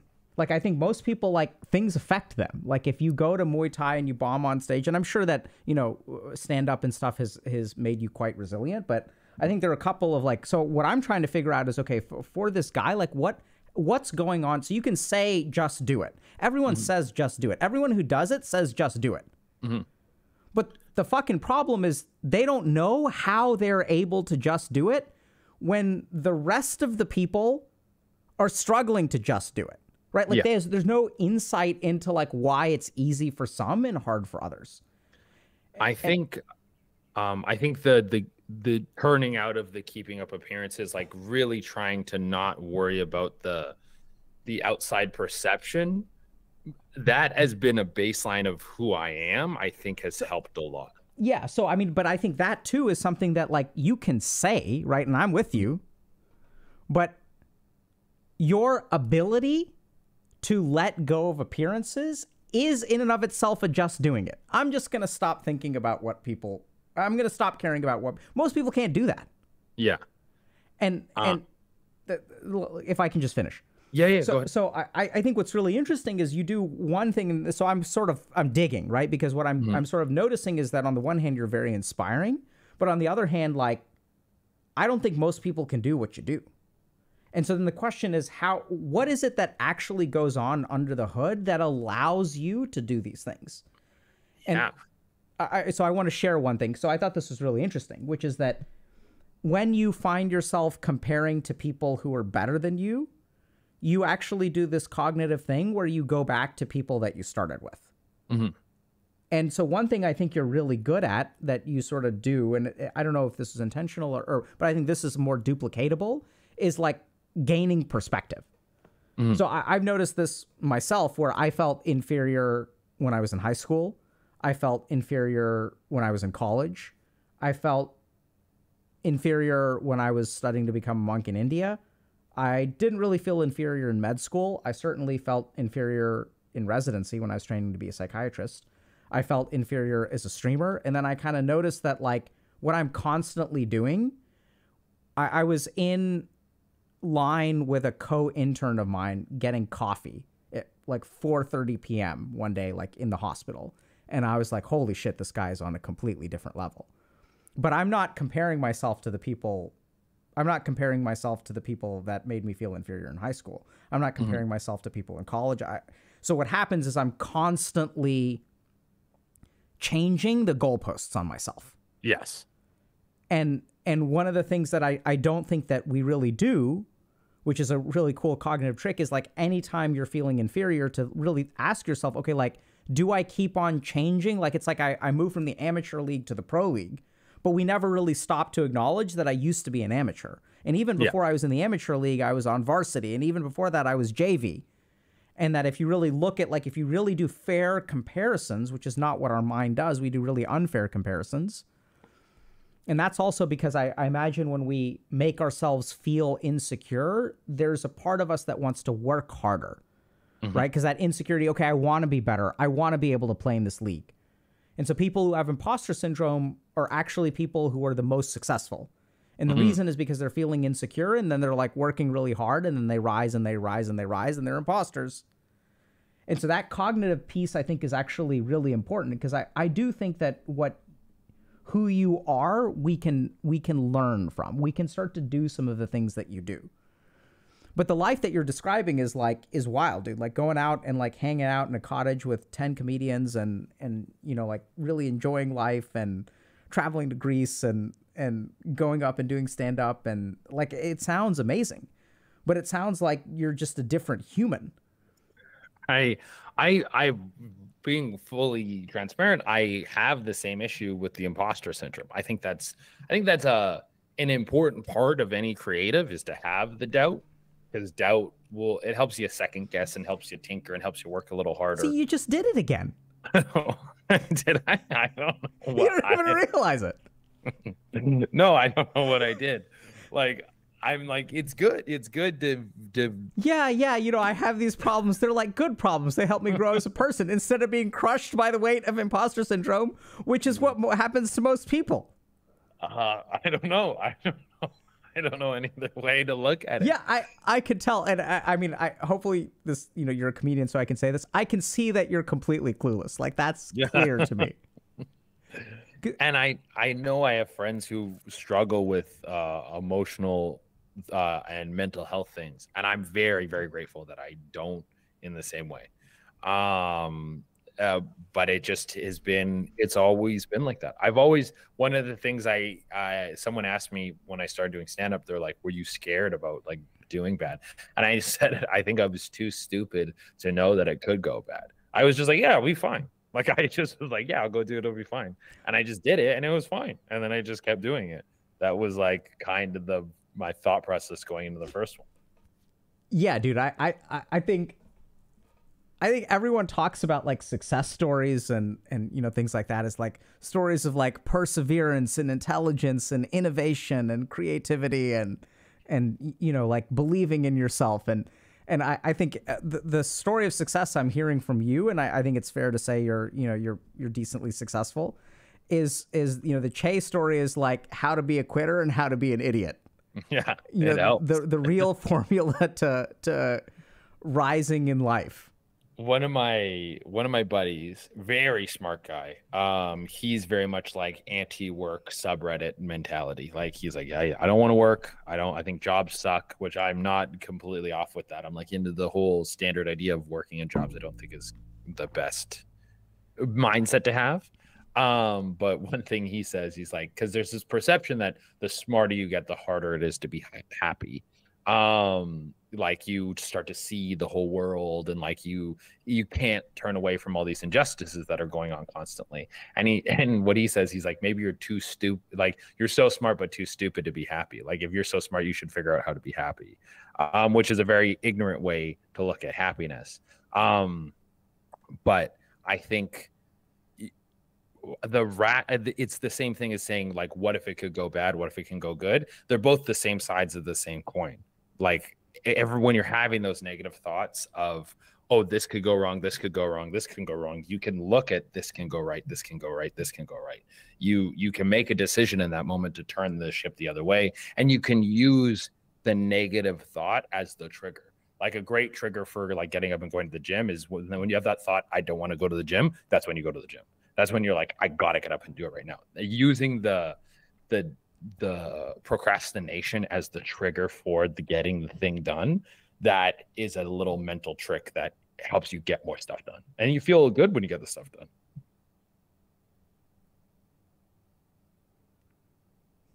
Okay. So first thing, your friend is surprisingly correct. So speaking of you know, there are studies that are done on suicidality, and the greater your insight, the more rapidly, the faster you learn how screwed you are when you get diagnosed with something bad, the more likely you are to be suicidal. There's also studies that show that, so if you kind of think about depression and anxiety, so IQ is good at like understanding things and is powerful. The problem with a lot of things, like especially depression, is that depression hijacks your IQ. So like if you hate yourself and you're really fucking smart, if there's some kind of emotional driver that is controlling your IQ, then suddenly it's like you've got this really powerful weapon, but it's like pointed in the wrong direction. So there are even, we have a video about like, it's really interesting, but you can't like logic your way out of depression. And in fact, there's some data that actually, if you're smart, like you may be more prone to mental illness in some ways. So even things like creative, like raw creativity, objective measures of creativity are higher in people with like bipolar disorder.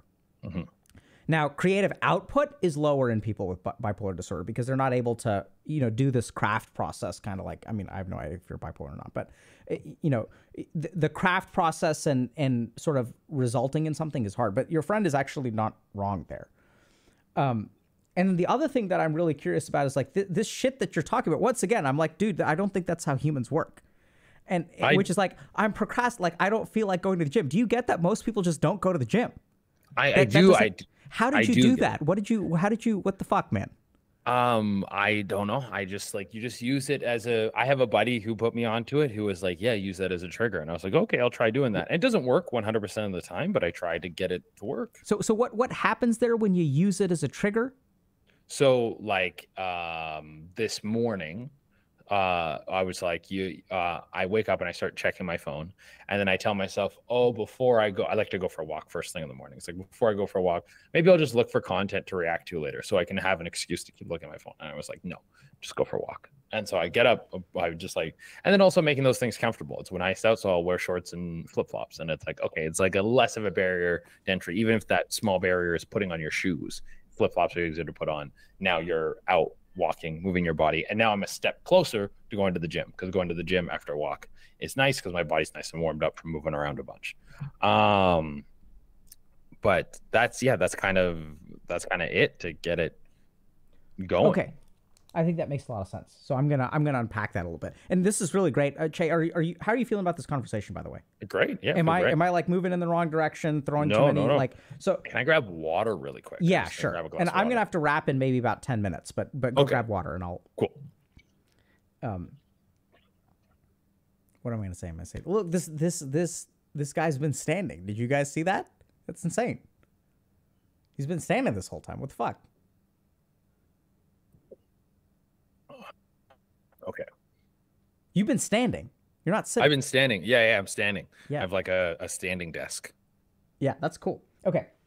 I have to do the shitting, you know? Yeah, no, the sitting's great. I love the sitting. So here's what I'm kind of noticing. So if you want to use procrastination as a trigger to action, I think where you're starting is, first of all, being fully aware that, oh, crap, I want to procrastinate right now. Really just acknowledging I do not want to do this. And so most of the time when we procrastinate, we don't realize that that thought is a trigger for a particular behavior.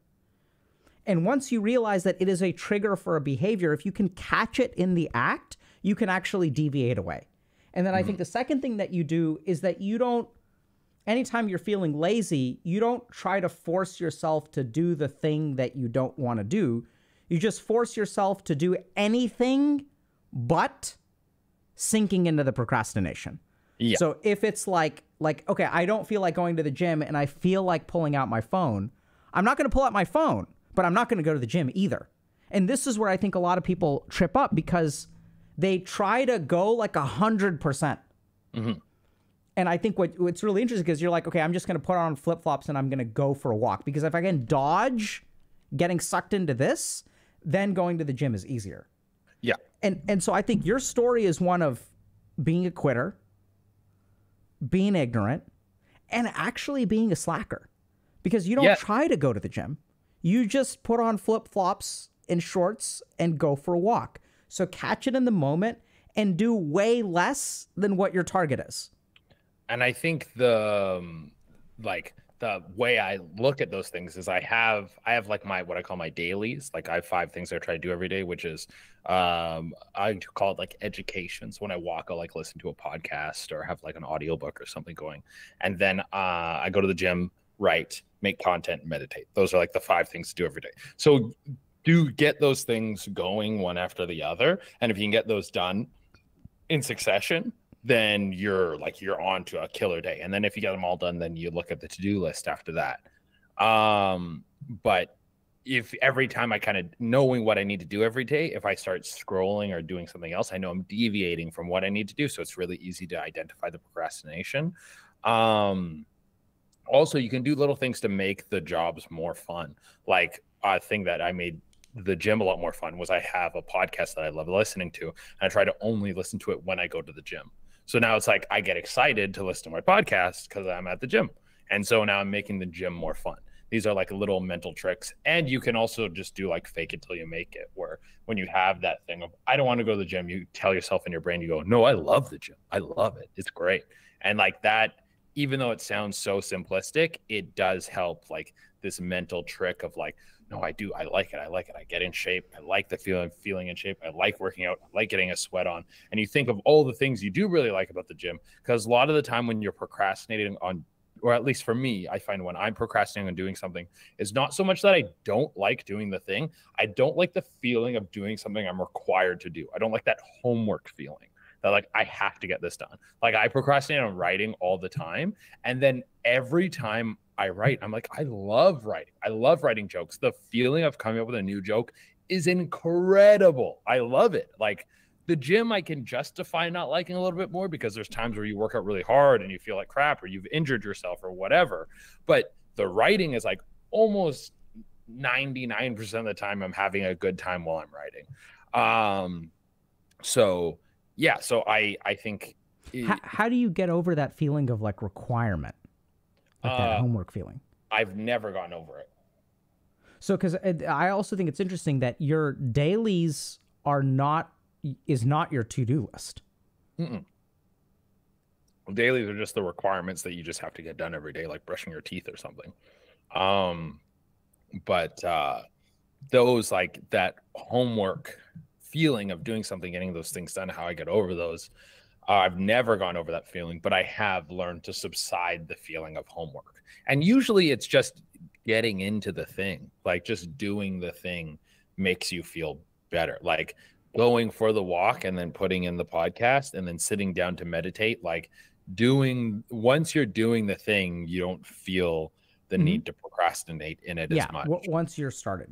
Yeah. So you really just have to go and do. And also just removing barriers to entry really helps. Like the gym I go to is, I don't know, like 2 blocks from my front door. So I leave. I literally leave I bring no bag, just my gym attire, and I walk straight into the gym and I walk straight to the thing I need to work on. I don't need to go to a locker and put my stuff in a locker and do these things. Like I've removed a lot of barriers to me working out. And that makes it a lot easier. The writing, it's like I don't need a notepad and a pen and blah, blah, blah. I need my phone and that's it. The meditation, I just need to sit down. The walking, I just need to put shoes on and I can go. The education, I've made it super simple where it's a podcast, it's an audiobook, it's whatever, it's something I'm listening to. That makes it really easy. What is it? Writing, exercise, education, meditation. What's the last one? Creating content. Oh, and I just like creating content. Usually I save to the end because then I'm like chomping at the bit to look at my phone because I love looking at my phone. And then so you do that at the end of the day. So it's like, oh, now I finally get to look at my phone. And then I'm like scrolling. And then to help with that, so I don't get too lost in it, I set timers. So I know I limit myself so I don't get caught in the procrastination of making an excuse that I'm trying to find the perfect video when really now I'm just mindlessly scrolling. That's really cool, Che. I'm going to have to get going in about 5 minutes, 10 minutes or so, but do you have any questions for me or anything else you want to add before we wrap up? I don't know, man. For Twitch, you can find me at Little Dinky News. We do a lot of gaming content and stuff. We react to a bunch of different things. We just watched the PlayStation's or whatever press conference they just had. So we're like a lot of gaming centric stuff. We play a lot of Fortnite, been ripping that a lot recently. But yeah, no, I don't think I have anything else to throw in there. I think start small and then grow. I've had one thing I wanted to say was like what helps with the knowing if you're procrastinating is like being really honest with yourself. Like when I go for a walk, sometimes I listen to nothing and I will just think about like anything. I'll just let my mind run. And like I got on a tangent recently where like I don't like fashion. I've always kind of never been subscribing to fashion. I was like, why? Asking myself the question, why? And like pulling that up. It's like, well, I feel like it doesn't add anything to a person. Well, why do I feel like, what do I feel like adds to a person? And like digging deeper and deeper. And that's a whole other thing. But that helps you get very honest with yourself of your likes and dislikes, which I think comedy has really helped, because what comedy is like finding your voice is just finding your sense of humor. So I'm like super in tune with one aspect of my life, which is like laughter and joy and enjoyment. And that has helped me understand all other things, very similar to the Book of Five Rings, where he's like, I mastered the skill of strategy and now I can learn all other skills. So if you get in tune with yourself on something, you can apply that process of getting in tune to learning other aspects of your life. Book of Five Rings is Musashi? Yes. That's cool. Good book. Yeah, it's been a while since I've read it. Cool. Well, thank you very much, Che. So I know you're big on TikTok. You stream on Twitch. Yes. Anything live coming up or anywhere else that people can find you if they're... Yes, I'm going to be in Oklahoma in July, Michigan in August, Austin in September. And we're adding on a bunch of stuff now. It looks like St. Louis, Wisconsin. Those are going to be added very quickly. We're kind of figuring out the pieces of what the next leg of road work is going to be going into the late summer, fall into the winter. So once I know all that will be announced, but those states are pretty much confirmed right now. Cool. Awesome, man. Well, good luck to you on all of your endeavors. I may try to come see you in Austin and, thank you so much for sharing your perspective. I think a very different conversation from what I was expecting, because most of the comedians I've worked with are like train wrecks, like from a mental health standpoint. But I really think it's amazing how you pivot so much, Sure. and how you kind of, there's so many things that I think can wear us down or cause us to almost like crack under the pressure, but you seem to do a couple of things that can really help you like move in the right direction. And I think those are actually learnable. Little cognitive tricks, even this aspect of, why, asking yourself why all the way down to the center. Learn about yourself. Yeah. Is a big part of kind of what we do in psychotherapy, but I think a lot of it can be done internally as well. Yeah. Just on a walk. So thank you so much for coming, and good luck to you, man. Thank you. I appreciate you having me on. Yeah. Take care, dude. Have a good one. Bye. Okay. I gotta X out of this. All right. So that's Che. Dude, what on earth? This guy is insane. And his, it's so interesting because I found myself judging him based on his comedy. I thought he was going to be like a degenerate, but he's like a Miyamoto Musashi 5 Rings reading Mega Chad Teflon Buddha type human who uses procrastination as a trigger to motivation. Like, what?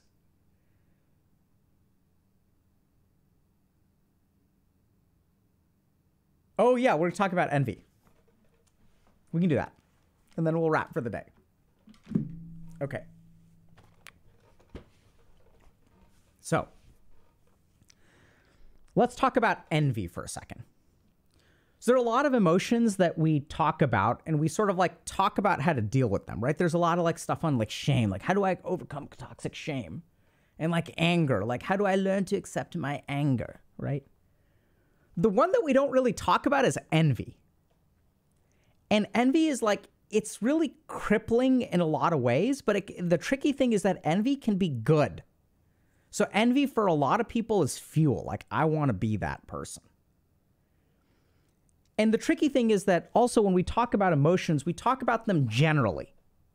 Like, okay, how do I get in touch with my emotions? How do I overcome my emotions? How do I allow space for my emotions, man? We don't think about them as discrete things that have discrete strategies to deal with.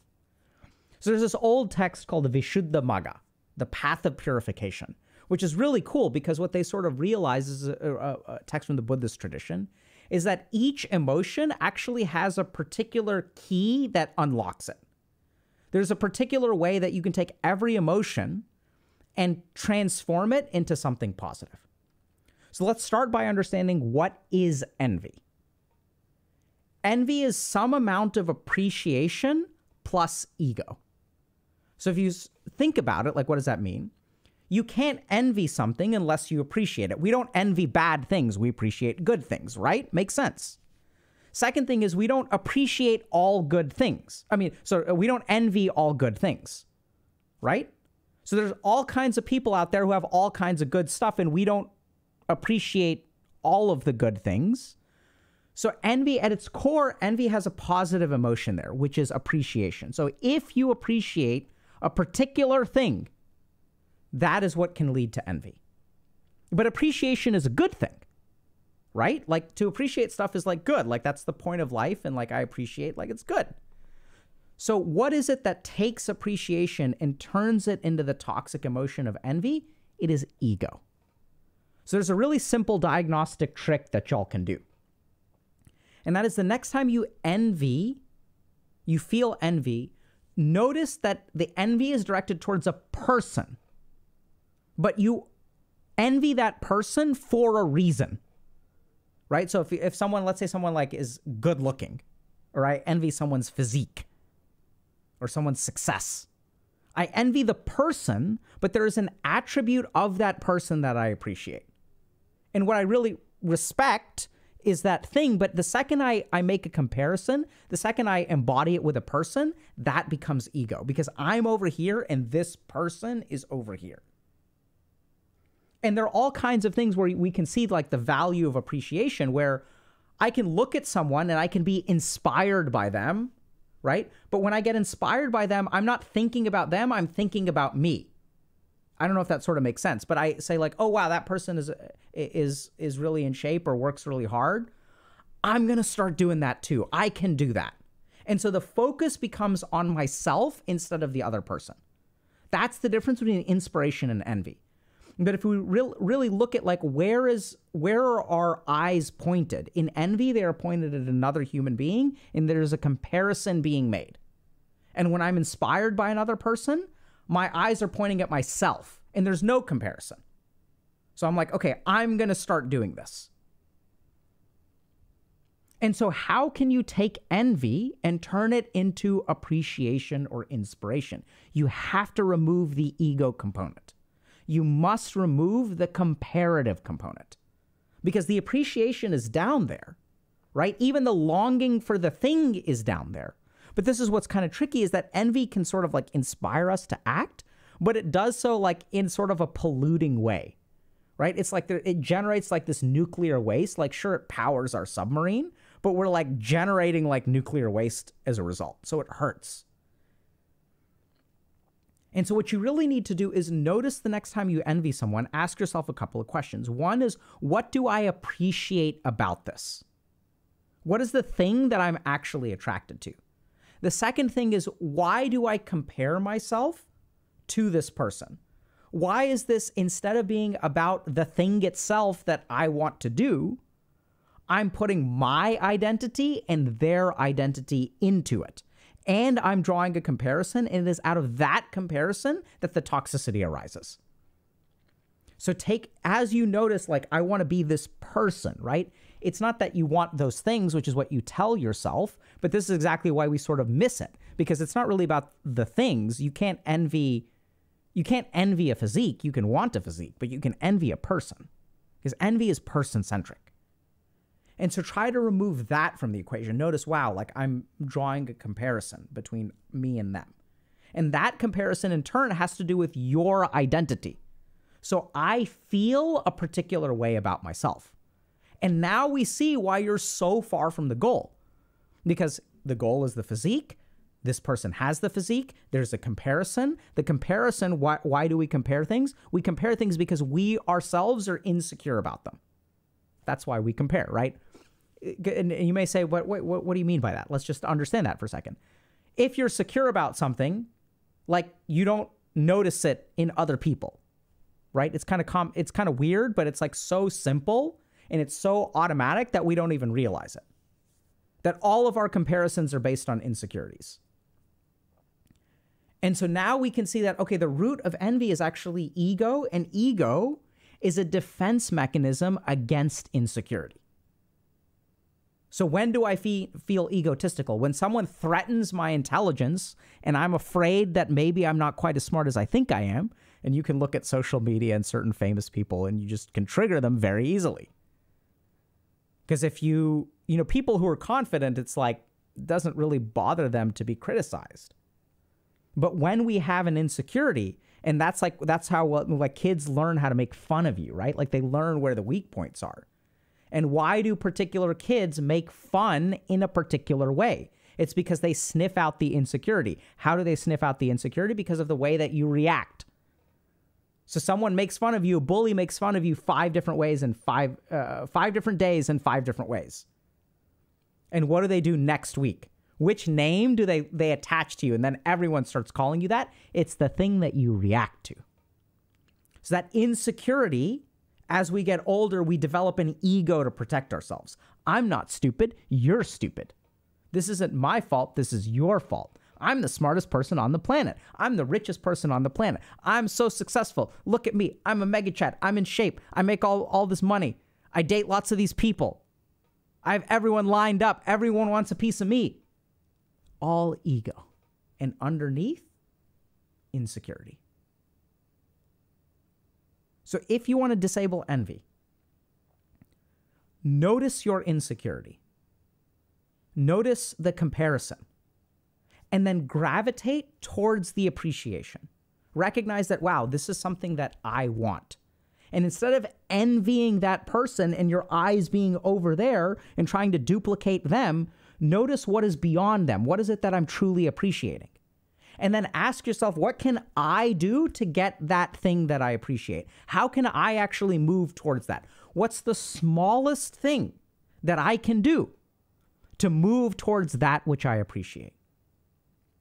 And something revolutionary will happen, which is that you'll start to move towards it. And you may say, but Dr. K, that's hard. I want all kinds of things and I don't move towards them. And the reason for that is because so much of your fucking cognition is caught up in envy. Where does the energy of envy get you? Nowhere. And it occupies your mind. It fills your mind. It's all of this insecurity, all of this ego, instead of actually moving towards anything that you want.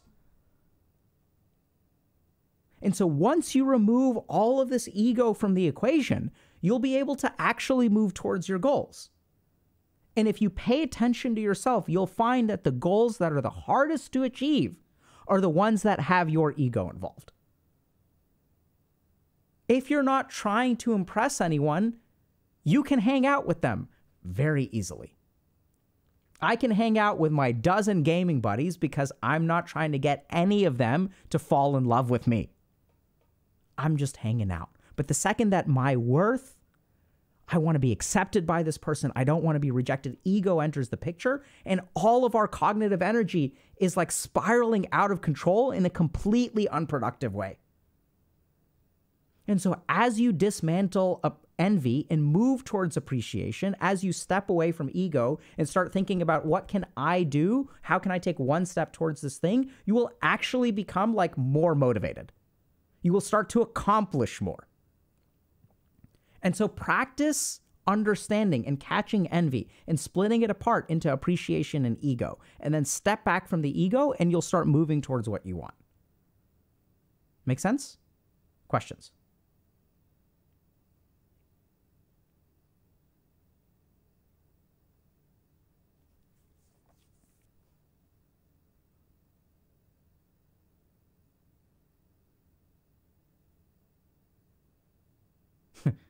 Nicolette, I'm INTP. I'm certainly not ENTP. Myers-Briggs. Love it.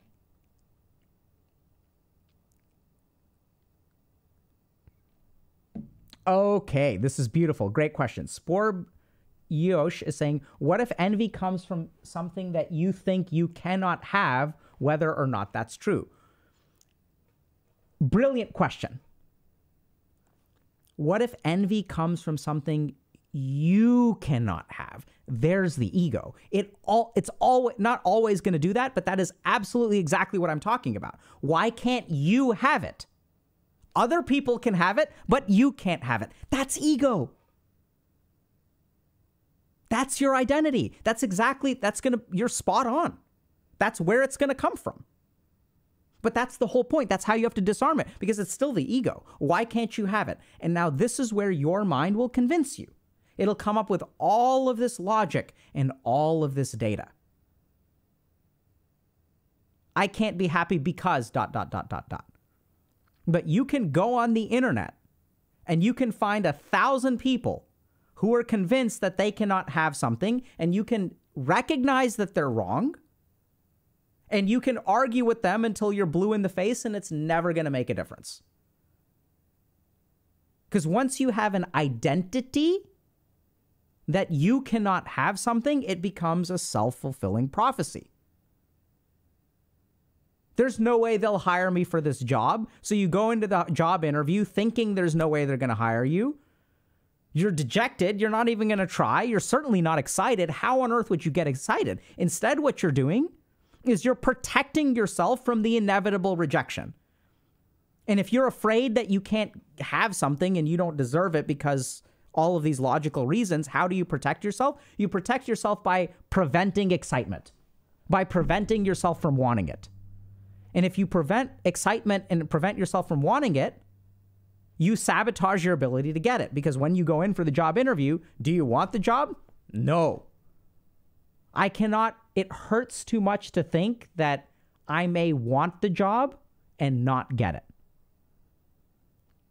The pain of an unfulfilled desire is too much for me to handle.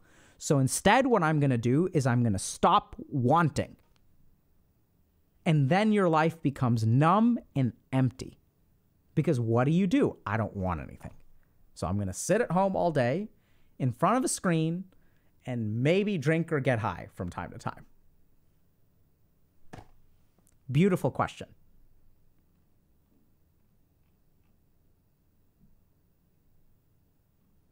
Is the goal to completely get rid of your ego? Only if you want to become enlightened. So the goal depends on the goal. So for most human beings, what I would recommend is that you should be in control of your ego. The ego is not a bad thing. We've evolved it for a reason. The problem is that the ego controls us instead of the other way around. Right? So the goal is for you to understand when the ego is active and even let it act sometimes, but for you to be in control of it. So the ego is supposed to protect us. Like, I'm not egoless by any means. If someone tries to steal something that is mine, my ego will arise and I will let it arise. Right? So sometimes, like, it's kind of weird, but like, you know, let's say I'm in the emergency room doing like an emergency psychiatry shift. And there's someone who's like calling me names. And like, that's when I let my ego come out and I say, hey, I'm here to help you. It's not okay for you to call me these things. I don't deserve to be called these things. I understand you're having a bad night. I'm here to help you. I'm working overnight and like, I'm not putting my kids to bed today to help your ass. And I'm going to help you either way. But the way that you're treating me is completely unacceptable. I'm here because of my ethical obligation. Like, I have an ethical obligation, which is like part of the reason I come here is to help assholes like you. But I would really appreciate it if you could treat me with some respect. And if you could stop being an asshole. Because we got to do this. Like, you're not leaving and we have to figure this out. And I'm going to do my duty, but like, I'm going to do a way better job if you stop treating me like shit. And I'm on your side. The only person you're really hurting here is yourself. And you're like pulling me along on the pain train for no reason. Right? So ego is good. And sometimes, so like, it's a huge problem because a lot of times when people are psychiatrically ill, their family members enable them so much, no one ever actually sets boundaries on them, and it doesn't actually help them. Like, I was working with someone once who had ADHD and they were in this relationship and like, you know, they had difficulty doing things because they have ADHD, and like, that's fair, right? That's what we're here to help you with. But at the same time, like, they have to do their part. Like, it doesn't change the fact that in the relationship, their partner has to do everything because they're too disorganized. So now the partner is doing the work of two people. And is it the person with ADHD's fault that they have ADHD? Does it objectively make things harder? It's not their fault they have ADHD, and it does make things objectively harder, but who is it making harder for? It makes it harder for everyone. And yet this person is not engaging in treatment. They're not using planners and organization and all this kind of stuff. So they're not accepting responsibility for the circumstance. Is your life hard? Yes. But just because it's hard doesn't mean that you shouldn't be working harder at it. Please do a video on your struggles. Day in the life. Okay.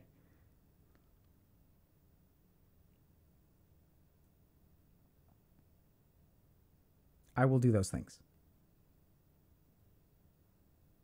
Yeah, you know, Nono saying, my cure for envy is fantasize having the thing and daydream until I can't no more. Ludwig does the same thing. We had a conversation with Ludwig where he was like, yeah, I just fantasize about it and then it kind of disappears. And I'm like, okay, that's cool. How do you stop once you have to give in to your ego? What a great question. Last question, then I got to run. So you don't give in to your ego. Giving into your ego is letting the dog off the leash. You don't give into the ego, you just take it for a walk, and you're still in control. But you don't let it off the leash. Giving into your ego is a problem.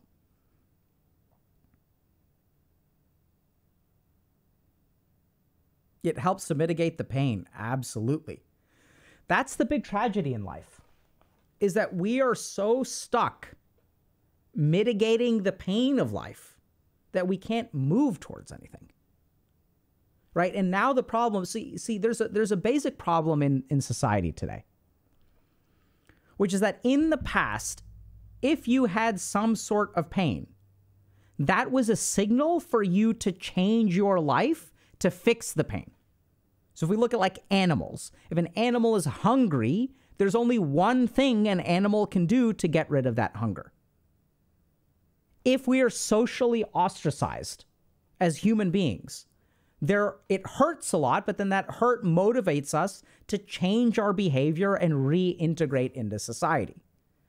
This is why we have forgiveness as a concept, because people feel bad. And even if you screw up, there's an avenue towards reintegration. Now the problem is that when we feel pain, you have a way to disarm that pain without actually making a change in your life. This. You can take the pain away without changing the circumstances that cause the pain. And this is how we get stuck. Because it used to be that, hey, like if I'm sitting and I'm uncomfortable, I have to move and then I will feel better. If I'm hungry, I have to eat. But when it comes to this psychic pain, I'm ashamed of myself, I'm a failure, I'm filled with envy, I'm angry. What do we do with those things? When you're angry, what do? You downvote something instead of actually making a change in the world. And when you actually make a change in the world, you feel good about yourself and you help other human beings. But now because of this, we can make the pain go away without actually changing our circumstances. And then we end up stuck in life because we haven't built anything. And now we get stuck in this cycle of taking the pain away constantly. And so our life is not something that we live. It is a constant process of pain numbing. And it's because this has short-circuited why we have pain in the first place. Pain is a signal to change. We don't need to anymore. And this is why we have a mental health crisis. Because no one has to fix their lives anymore. You just numb it so easily. Spectral is right. It's like a pacifier. Brilliant. Brilliant.